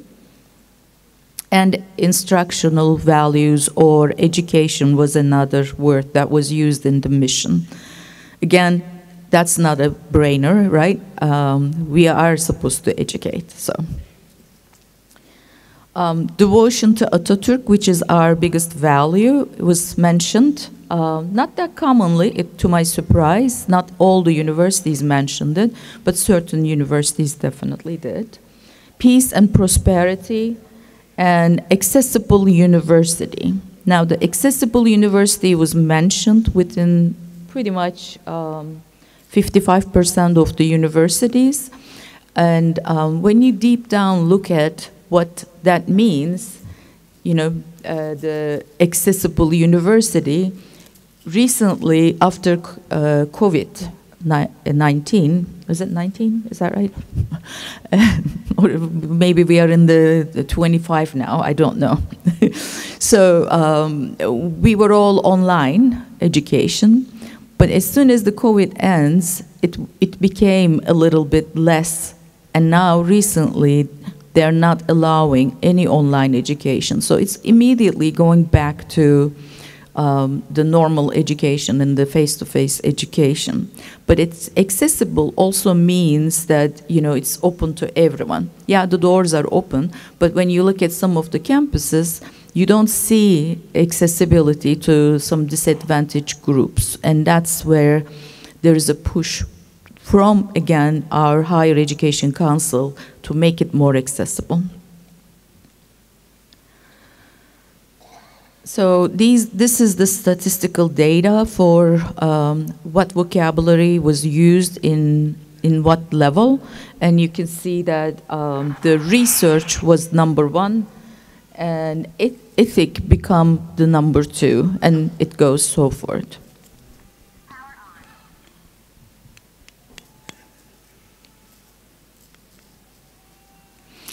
Now in Turkey, we have the government universities and the foundation universities. They're tied to higher education institutions, but by law, however, they have different way of looking at the education. So the foundation universities has a little bit more flexibility in that sense. Again, they were also very involved in international and scientific. So these were the key words that they have used in their visions and mission statements as well, or mission statements mostly. Knowledge, creativity, these are also commonly used. Sports, to my surprise, came up quite a bit. And I believe that because they are in high competition, they're using the sports as attracting more students. Sports means more facilities than anything else, actually. And these are the commonly used vocabulary again. And you can see that when we come to foundation universities, they became more focused on the internationalization, and the research became the second. Now, the universities are opening left and right in Turkey, especially foundation universities. And because of that, they're in high competitive environment. So they are really focusing on international. When you look at foundation universities, probably 60 to 70% of their students are coming from overseas now. And these are commonly used words again. And quality started to come up again in foundation universities, which they were not in the governmental universities. When we look at the same concepts in the top 20 universities, the number one is research. Number two is, actually the number two is that they don't have any mission statements in their websites. And the number three is education. So they're aligning themselves in that level. And number three is the internationalization, or four now. When we look at the G20 countries, they do focus on global and other concepts like services in the world and the community and the country. So they focus on more services, public service, providing the community. These are commonly used words in their mission statements. And what else they have? Quality also is mentioned in their mission statements. And this is the highlights of their commonly used vocabulary again. Parallel to the top 20 universities, they have research and education. And then again, they do not have, many of them don't have mission statements in their websites.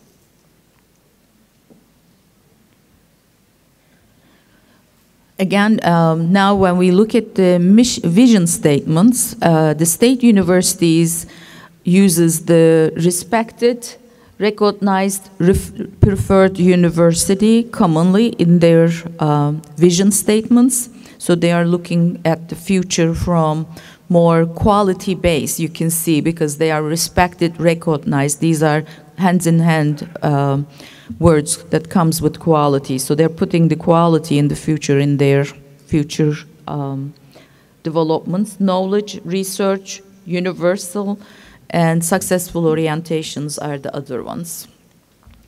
When we come to foundation universities, education and training is their commonly used vocabulary for their vision, and they started to put ethics in their visions as well.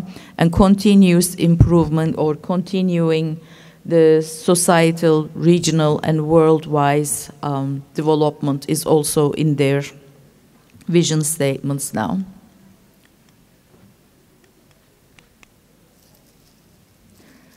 When we look at the top 20 universities, it doesn't change. Education is still there, leadership is there, innovativeness comes in, and contributing to society region. So their vision statement parallels actually to their mission statements.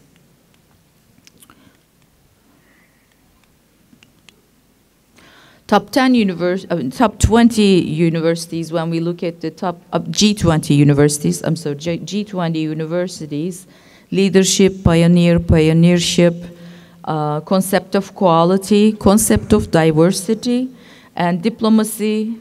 These are the words that comes quite often. When we look at all the universities, synergy, health, environment, environmental problems, these kind of things are actually neither in their mission statements or in their vision statements.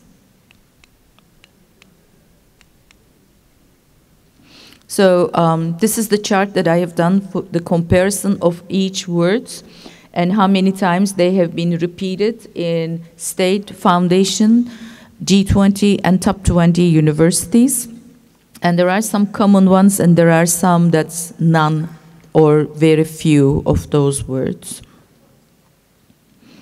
And again, top 20 universities as well. I'm going to pass these because if you want to, you can evaluate them later. And I have a feeling that you can't really read them anyway, right? The font is pretty small. Yeah, that's right. So I just want to come to the result of the research that transformation from the teaching centering universities to research centering universities, they transform from like the teaching to research, and now when we look at their vision statements, it's more of a service-oriented. So it's kind of parallel to the development within the world, that the education actually is going toward a service-oriented. So it's more like an applied science-oriented. So role of the modern universities is the foundation includes the education, research, and service for the societal benefits, and globalization, universalized institutions with emphasis on transformation are the new role models for the universities. So the strategy and the vision mission, when we all put together, it's actually, we all know that the mission and vision is also, and objectives and goals comes as well. But these are telling us the directions of our universities. And it all needs to be coming from the external stakeholders and internally from our students, faculty members, and all that. When I asked the question to the universities that how did you come up with your vision and mission, many of them said that they just come together as the group of some strategy builders, and they came up with their mission and vision statements, and they have been there pretty much like from the beginning of it, so they didn't change it much. So when you look at it, those mission and vision statements are done by a group of people without an input from any of the stakeholders, internally or externally. Another problem I have seen, another research I have done was that asking, within my university this time, I asked instructors and the people who are working in different levels to tell me what our mission statement is and what is our vision statement, and they couldn't tell me. And they had vague ideas, or they didn't know if we had one. So that's a biggest problem, because what we are trying to do here is we are actually trying to align our mission and vision, which is the goal of our universities to go forward or know what we are trying to do. But if our instructors and people who are working within the university don't know what that means, how can we align our classroom work, and how can we align our own classes in those according to that mission and according to that vision?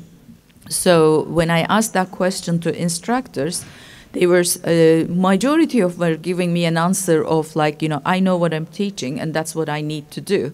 But that's different than what we are trying to guide our students toward. It's the industry that we are going to have them. Our goal is not to graduate. Our goal is not the number. Our goal is the quality, not the quantity. So we may be graduating maybe 90% of our students, but only 10% of it is getting the jobs they need, or getting the jobs within the field that they are educated. That's not a success. Yeah, we are maybe not graduating 90, 95%, but the important part of it is that we are giving them the quality and the tools that they need. So if we don't tie our mission and vision statements to our classrooms and make all that alignment, which in the workshop we have done it as a little bit of work altogether, then all of our intended learning outcomes needs to be very clear and tied to the classrooms. Then our students can actually move to the area that we want them to go, and the industry will utilize them.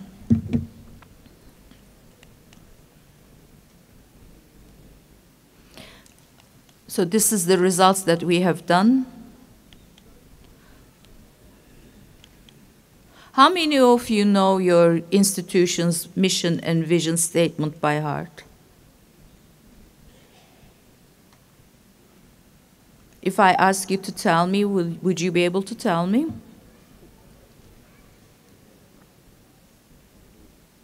There's one person and then other one right there. So yeah, you can start.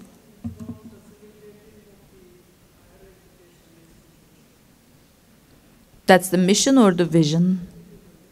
That's the mission. Anybody else? So your job from now on probably is to memorize your mission and vision statements and probably do more of the goals so that we can tie our work to that mission and vision statement. So the next level is, I recommend that importance of the realistic goal settings during the vision and mission creation, because if we are not realistic about it, then we cannot reach that goal. And we need to compare ourselves with the other universities, and especially the top universities, to see how they are doing it, and then improve our own mission and vision statements, emphasize the core values according to the global trends. And we need to do more discussions on that. And we need to discuss what our missions and visions supposed to be and how we need to develop them and revise it, and also make sure that the secondary education, like K-12 education, also understands the value of these universities and they can see them clearly so they can guide their students to our universities.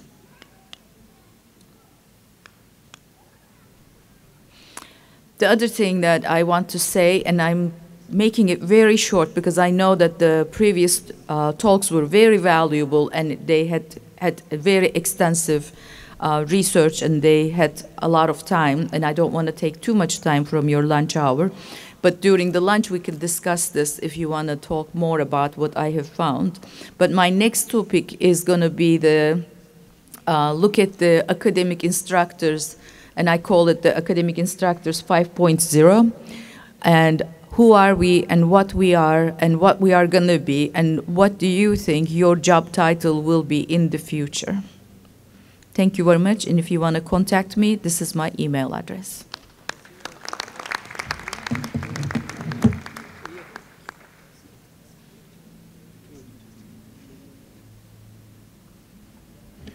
Thank you very much, Dr. Selva.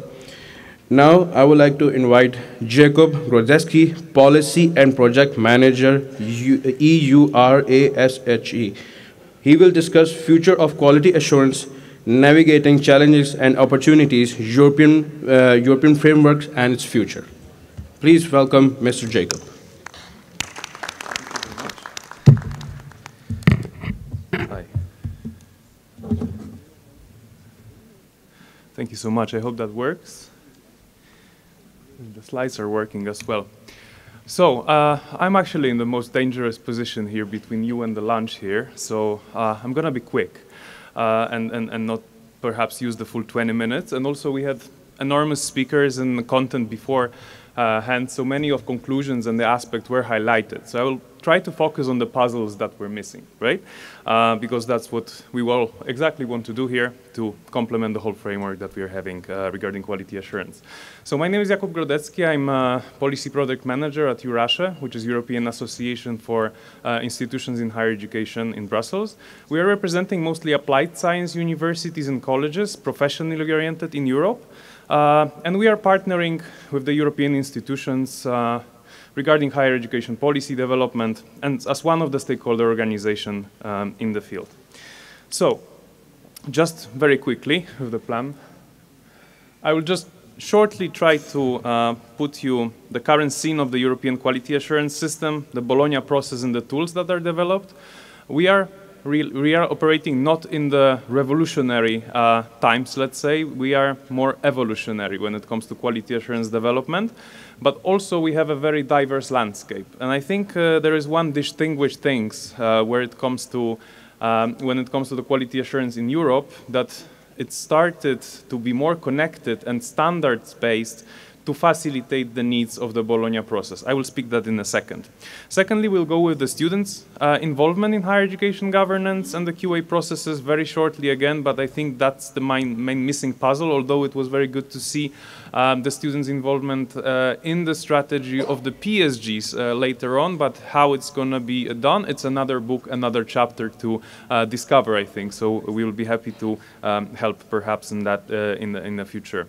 And thirdly, just a summary of the challenges, because many challenges of the QA were mentioned by the other speakers, so I will not be anyhow innovative in bringing the challenges for the future of quality assurance here. You know the challenges. There were global challenges coming from UNESCO overview. There were more aligned on the green strategies, but also very institutional based and based on the very local reality of our community. So that's quickly a slide about Eurasia, a bit of advertisement here. If you are interested in the activity of our organization, just link down to the webpage of Eurasia. If you are Applied Science University, we are more than welcome to welcome you in our network, so we can contact later. So, starting from the Bologna process, yeah? As you might know, the Bologna process was a game changer in the European reality. It started in '99. It was a moment when the European ministers came to a conclusion that something is necessary to unify all these 40+ systems, because the main goal was to facilitate the seamless mobility between the countries. So actually the starting point for many tools, for many supporting tools for this exchange was basing on the needs of the seamless mobility. So if we are talking about the quality assurance just in the national context, we might not see the full picture. We might more link it also to the comparable and the trust required to move on with our degrees, to move on with our learning outcomes from one country to another, and also facilitating the mobility to come back to our country, but to not put the students in a situation that the learning outcomes in country B would not be recognized from country A after come back, for example. That's just simple there. So over the years, and here is the breakdown of the years basically, the ministers were meeting every 3-4 years and agreeing on the new components being added to the framework. Yeah? I will not go into very details what was agreed when, just for your imagination, it has been started as a concept and then more and more puzzles have been added. You may have been hearing about, of course, European standards and guidelines of quality assurance, but the qualification frameworks as well was involved in these processes, was brought up. The recognition processes, the whole paradigm of student-centered learning was also brought up politically to the stage in 2010. Yeah? So more of this were being developed. Currently, there will be no more tools at this ministerial conference coming up in Tirana in 2024 in May. It's more about monitoring and implementation, which is also challenging because if you want to have the same tools or comparable tools being implemented by 47 countries this time, because of the Russia and Belarus being suspended in the rights of the Bologna process due to the breach of values of the process, of course. We are speaking about the 47 countries comparison. But the execution and implementation of that by the ministers is not so easy because this is a voluntary process. There is no obligation to actually fulfill the needs. However, it's a catch from the other side that if you are not fulfilling the standards and implementing the tools, your country and your students in particular might not have the same opportunities than the country you are actually from your country, yeah, to your neighbors, to the countries around. So this is not an incentive, but rather a push towards implementation. Okay, I'm trying to put the next slide in. Yeah. And what about quality assurance? Of course, we are gonna focus on only particularly this. It's a European standards and guidelines. They have been existing from 2005. What is also interesting about this framework, it didn't came from top down, from the ministry level towards the institutions. It has been very much stakeholder grounded in initiative. Yeah? So Eurasha, my organization, was also one of the organizations being a motive for that change. Of course, not with me in that organization. I was in a primary school when it happens. However, we are talking about the stakeholder organizations. The other ones were European Students' Union, the European Network for Quality Assurance, and the European University Association, and some other consultative members of the Bologna process. So that's a starting thought for the couple of next slides, that the stakeholder-oriented action coming from the stakeholders, actually, motivations coming from the bottom up, is something defining many solutions that in the landscape afterwards exists. You know? So just focus a bit about stakeholders' involvement and as a basis of functioning of the QA systems. That's what I meant. Recently, we conducted a project with a couple of other organizations, exactly the same ones who were proposing the first and the revision in 2005 and 2015. Because we wanted to ask the same stakeholders what has changed. Yeah? We had COVID, we had different situations, we had growth of the digital means, we have new challenges in higher education. So we wanted to really understand what are the new needs, because also the time for the potential revision has come. Yeah? And most likely we will be mandated to do that again. So we prepared a project to do this mapping, and we tried to do so, and I will just share with you a couple of things, but if you want to learn more, that's definitely worth to read the whole publication. So for example, we've asked, let's say as an example, QA agencies, what kind of a stakeholder involvement exists there. And I'm changing the slide here, but not on the pilot over here. But trying. Okay. Yeah, so we try to understand who is really involved in the external quality assurance process and activities, and the student, teaching staff, employers, other staff were at the top. Rest of the, for example, professional bodies, trade unions, student unions, alumni, and so on, were a bit lower, but still heavily involved. We are talking here about the external quality assurance, and just for you to know a step back, the ESGs are consisting of internal quality assurance, external one, and the agency level, quite similarly for a concept that might be developed over here as well. Also, what is necessary, I think, to mention that wasn't mentioned often, the external quality assurance is supposed to just check the feedback loops and the system, whether the system in the institution exists. So it's not to use the misconception and check the same thing twice, but rather check whether institution has the mechanism to check something inside the institution. So not to avoid the double checking, just the notion that I remember from some misconception I heard recently. When it comes to the QA Fit project and the internal quality assurance, we asked what areas European-wide are covered by the internal quality assurance. And again, the top one, actually the top notion by heavily covered and covered to some extent was together more than 97%, which was participation of students in staff in higher education governance. You know? So again, deliberating on the standards regarding students' involvement, that's very much a direction to go to actually keep it as a systemic involvement of students in quality assurance. And of course, the road and path to this, achieving this, is quite bumpy, and it's depending on a very big factors. Also regarding the existence of the student movements, the existence of the students' engagement and understanding of students as a partner with its agency and not as a reception just for the feedback gathering, yeah. But this is quite long road there. What about the statements on external quality assurance, for example? The most prominent ones is that external quality assurance encourages the development of a quality culture in education. The main purpose is enhancement. That's also quite extraordinary here, how already developed quality assurance countries, because also within the education, higher education area, we have different notions of it.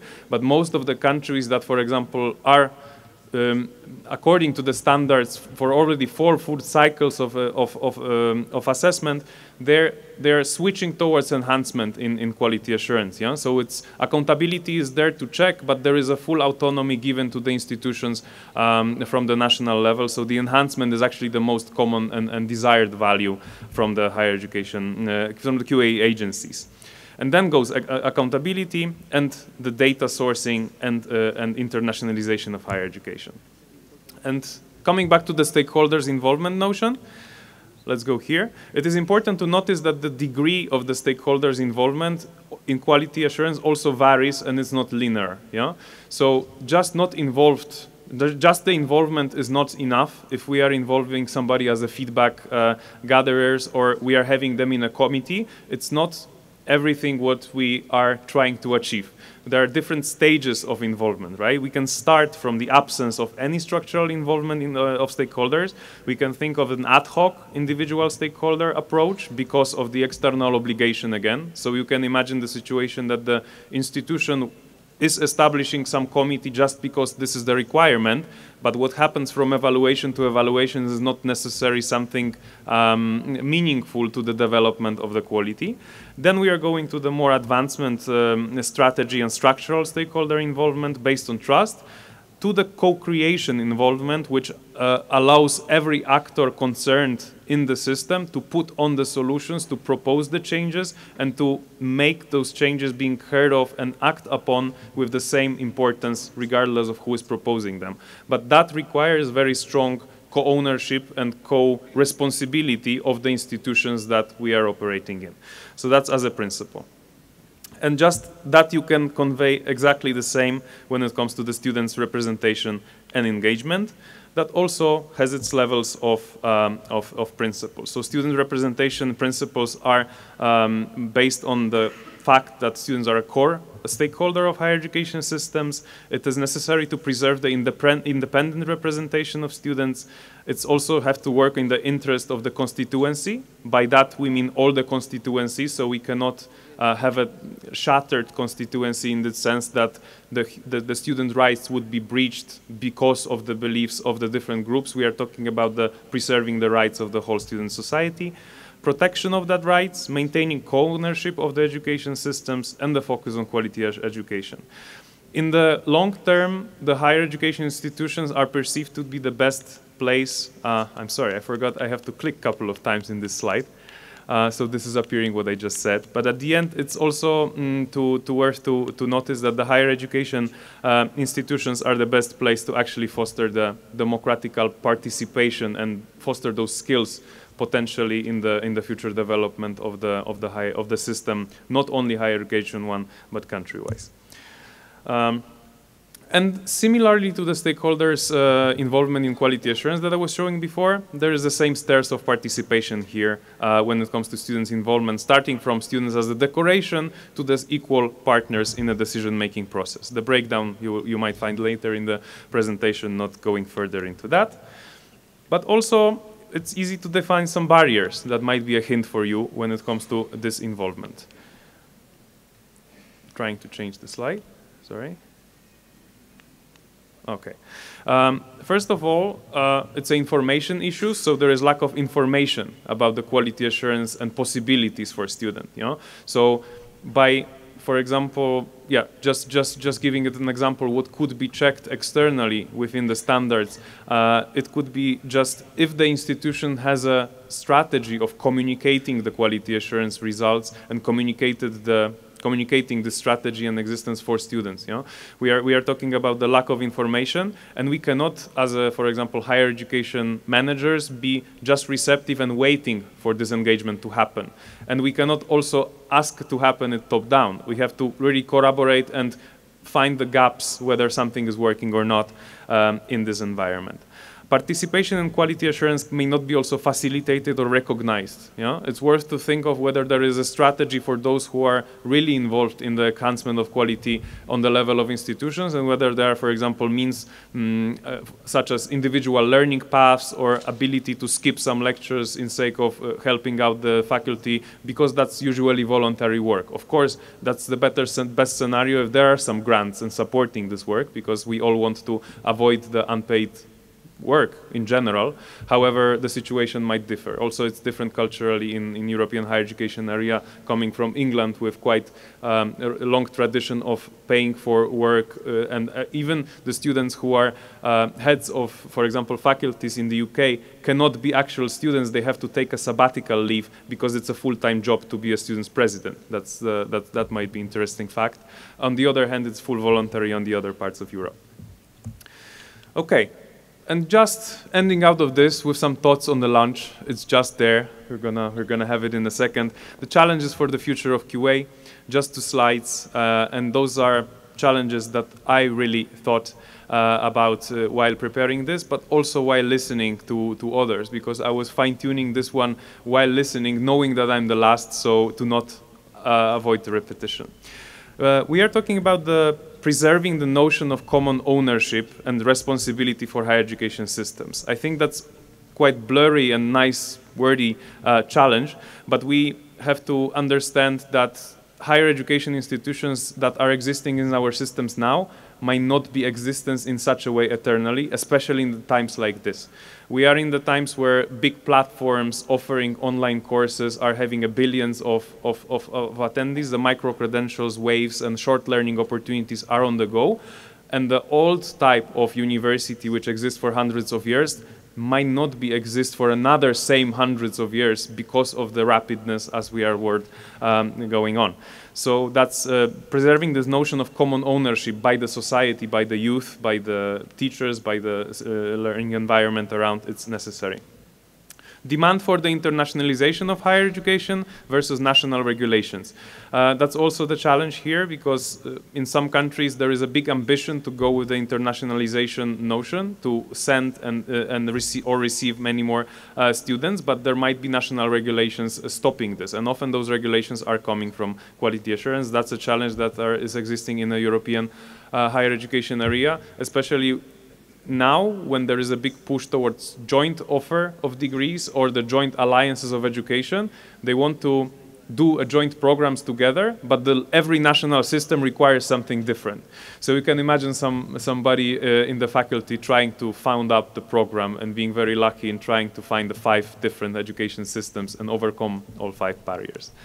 The different needs of learners and societies, and the needs for reskilling and upskilling the society. So there is a clear notion here between the kind of comfortable reality of, let's say, 3-5 years full programs versus the quick need for reskilling and what is really necessary to equip people with the means to participate in society, especially from the diverse background with sometimes with the worst start in here. So it's necessary to understand this notion that we have to answer those needs not in the same way, because ultimately we also want to broaden access to higher education to our societies and not go with the notion of elitism as it used to be still a couple of decades ago and sometimes still now.